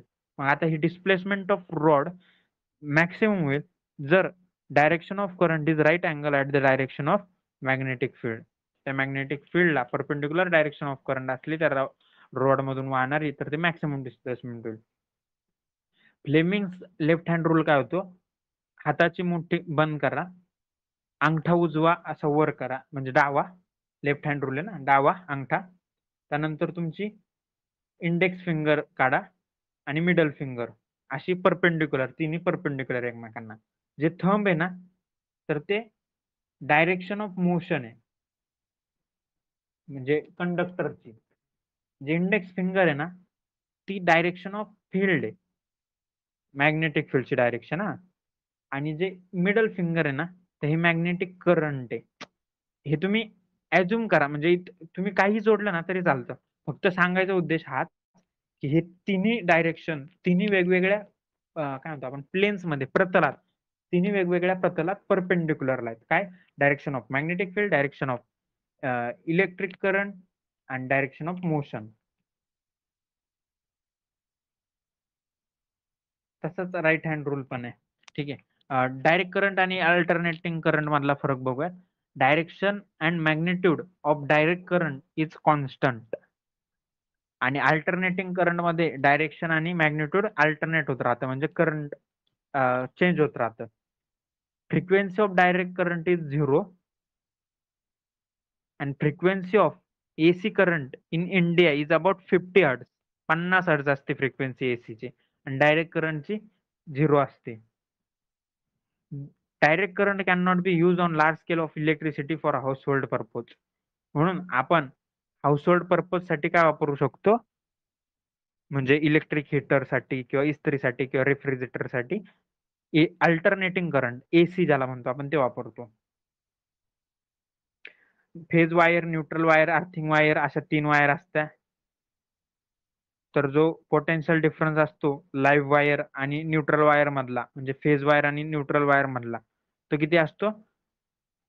220 ते 250 व्होल्टेज असतो. शॉर्ट सर्किटिंग होती असं केव्हा म्हणतो? इफ लाईव्ह वायर म्हणजे फेज वायरलाच लाईव्ह वायर म्हणतो. जेव्हा फेज वायर आणि न्यूट्रल वायर एकमेकांना टच झाल्या तेव्हा शॉर्ट सर्किटिंग होती. ओव्हरलोडिंग कधी होते? जेव्हा large amount of electric current म्हणजे ओव्हरलोड होते करंटची व्हॅल्यू, तर सिंपल आहे ओव्हरलोडिंग होते. फेज वायर कोणत्या कलरची असते रे? रेड कलरची. न्यूट्रल वायर कोणत्या कलरची असते रे? ब्लॅक कलरची असते. Phase wire red colour, neutral wire black colour. आणि अर्थिंग वायर कोणती आहे मग? अर्थ म्हणजे अर्थ आणि अर्थ कोणती असते? ग्रीन. असं एक लक्षात ठेवू शकतो. गॅल्व्हॅनोमीटर कशासाठी यूज करतो भाई? Use to detect the presence of current in electric circuit. म्हणजे गॅल्व्हॅनोमीटर करंट डिटेक्ट करण्यासाठी यूज करतो. करंट मोजण्यासाठी एममीटर होतं, व्होल्ट मोजण्यासाठी व्होल्टमीटर होतं. विल्यम गिल्बर्ट असा माणूस आहे ज्यांनी the scientific reason of fix directional position of freely floating magnetic in north south direction was William Gilbert. William गिल्बर्टनी सगळ्यात पहिल्यांदा सांगितलं होतं सायंटिफिक रिझन की मॅग्नेट इन नॉर्थ म्हणजे आपण मॅग्नेट पकडलं सोडलं तर ते नॉर्थ साऊथ डायरेक्शनला आपोआप जातं. ते कशामुळे जातं ते कोण सांगितलं होतं? विल्यम गिल्बर्टने सांगितलं. आता त्याचं रिझन काय तर मी जसं वाचलं होतं. आता समजा अर्थ आहे, अर्थचं जे वरचं टोक आहे ते नॉर्थ पोल आहे आणि खालचं टोक आहे साऊथ पोल आहे. मग आता अर्थकडे पण थोडीफार मॅग्नेटिक पॉवर आहे ना. मग जर अर्थ नॉर्थ पोल आहे तर त्या साईडला मॅग्नेटचा ऍक्च्युअल साऊथ बार जातो म्हणजे नॉर्थ साऊथ अट्रॅक्ट होतं त्या प्रकारे. असं मी कुठं वाचलं होतं, ते एकदा शुअर करून घ्या. मॅग्नेटिक पॉवर तुमचा मॅग्नेटिक झालाय सगळा. कोणतेही प्रश्न मला नाही वाटत राहिलेत. फराडे राहिला होता. Faraday, if conductor fixed and magnetic field is changing around it then electric current is produced. म्हणजे कंडक्टर इलेक्ट्रिक कंडक्टर फिक्स्ड आहे आणि त्याच्यात मॅग्नेटिक फील्ड चेंज केली तरी सुद्धा इलेक्ट्रिक करंट प्रोड्यूस होतं. ठीक आहे, इथपर्यंत झाले सगळं. फिजिक्स ऑलमोस्ट सगळं कव्हर झाले 2 तासात. पुढच्या सेशन मध्ये आपण ट्राय करूयात सगळी केमिस्ट्री नियर अबाउट 3 तासात कव्हर करायची. धन्यवाद. Thank you so much.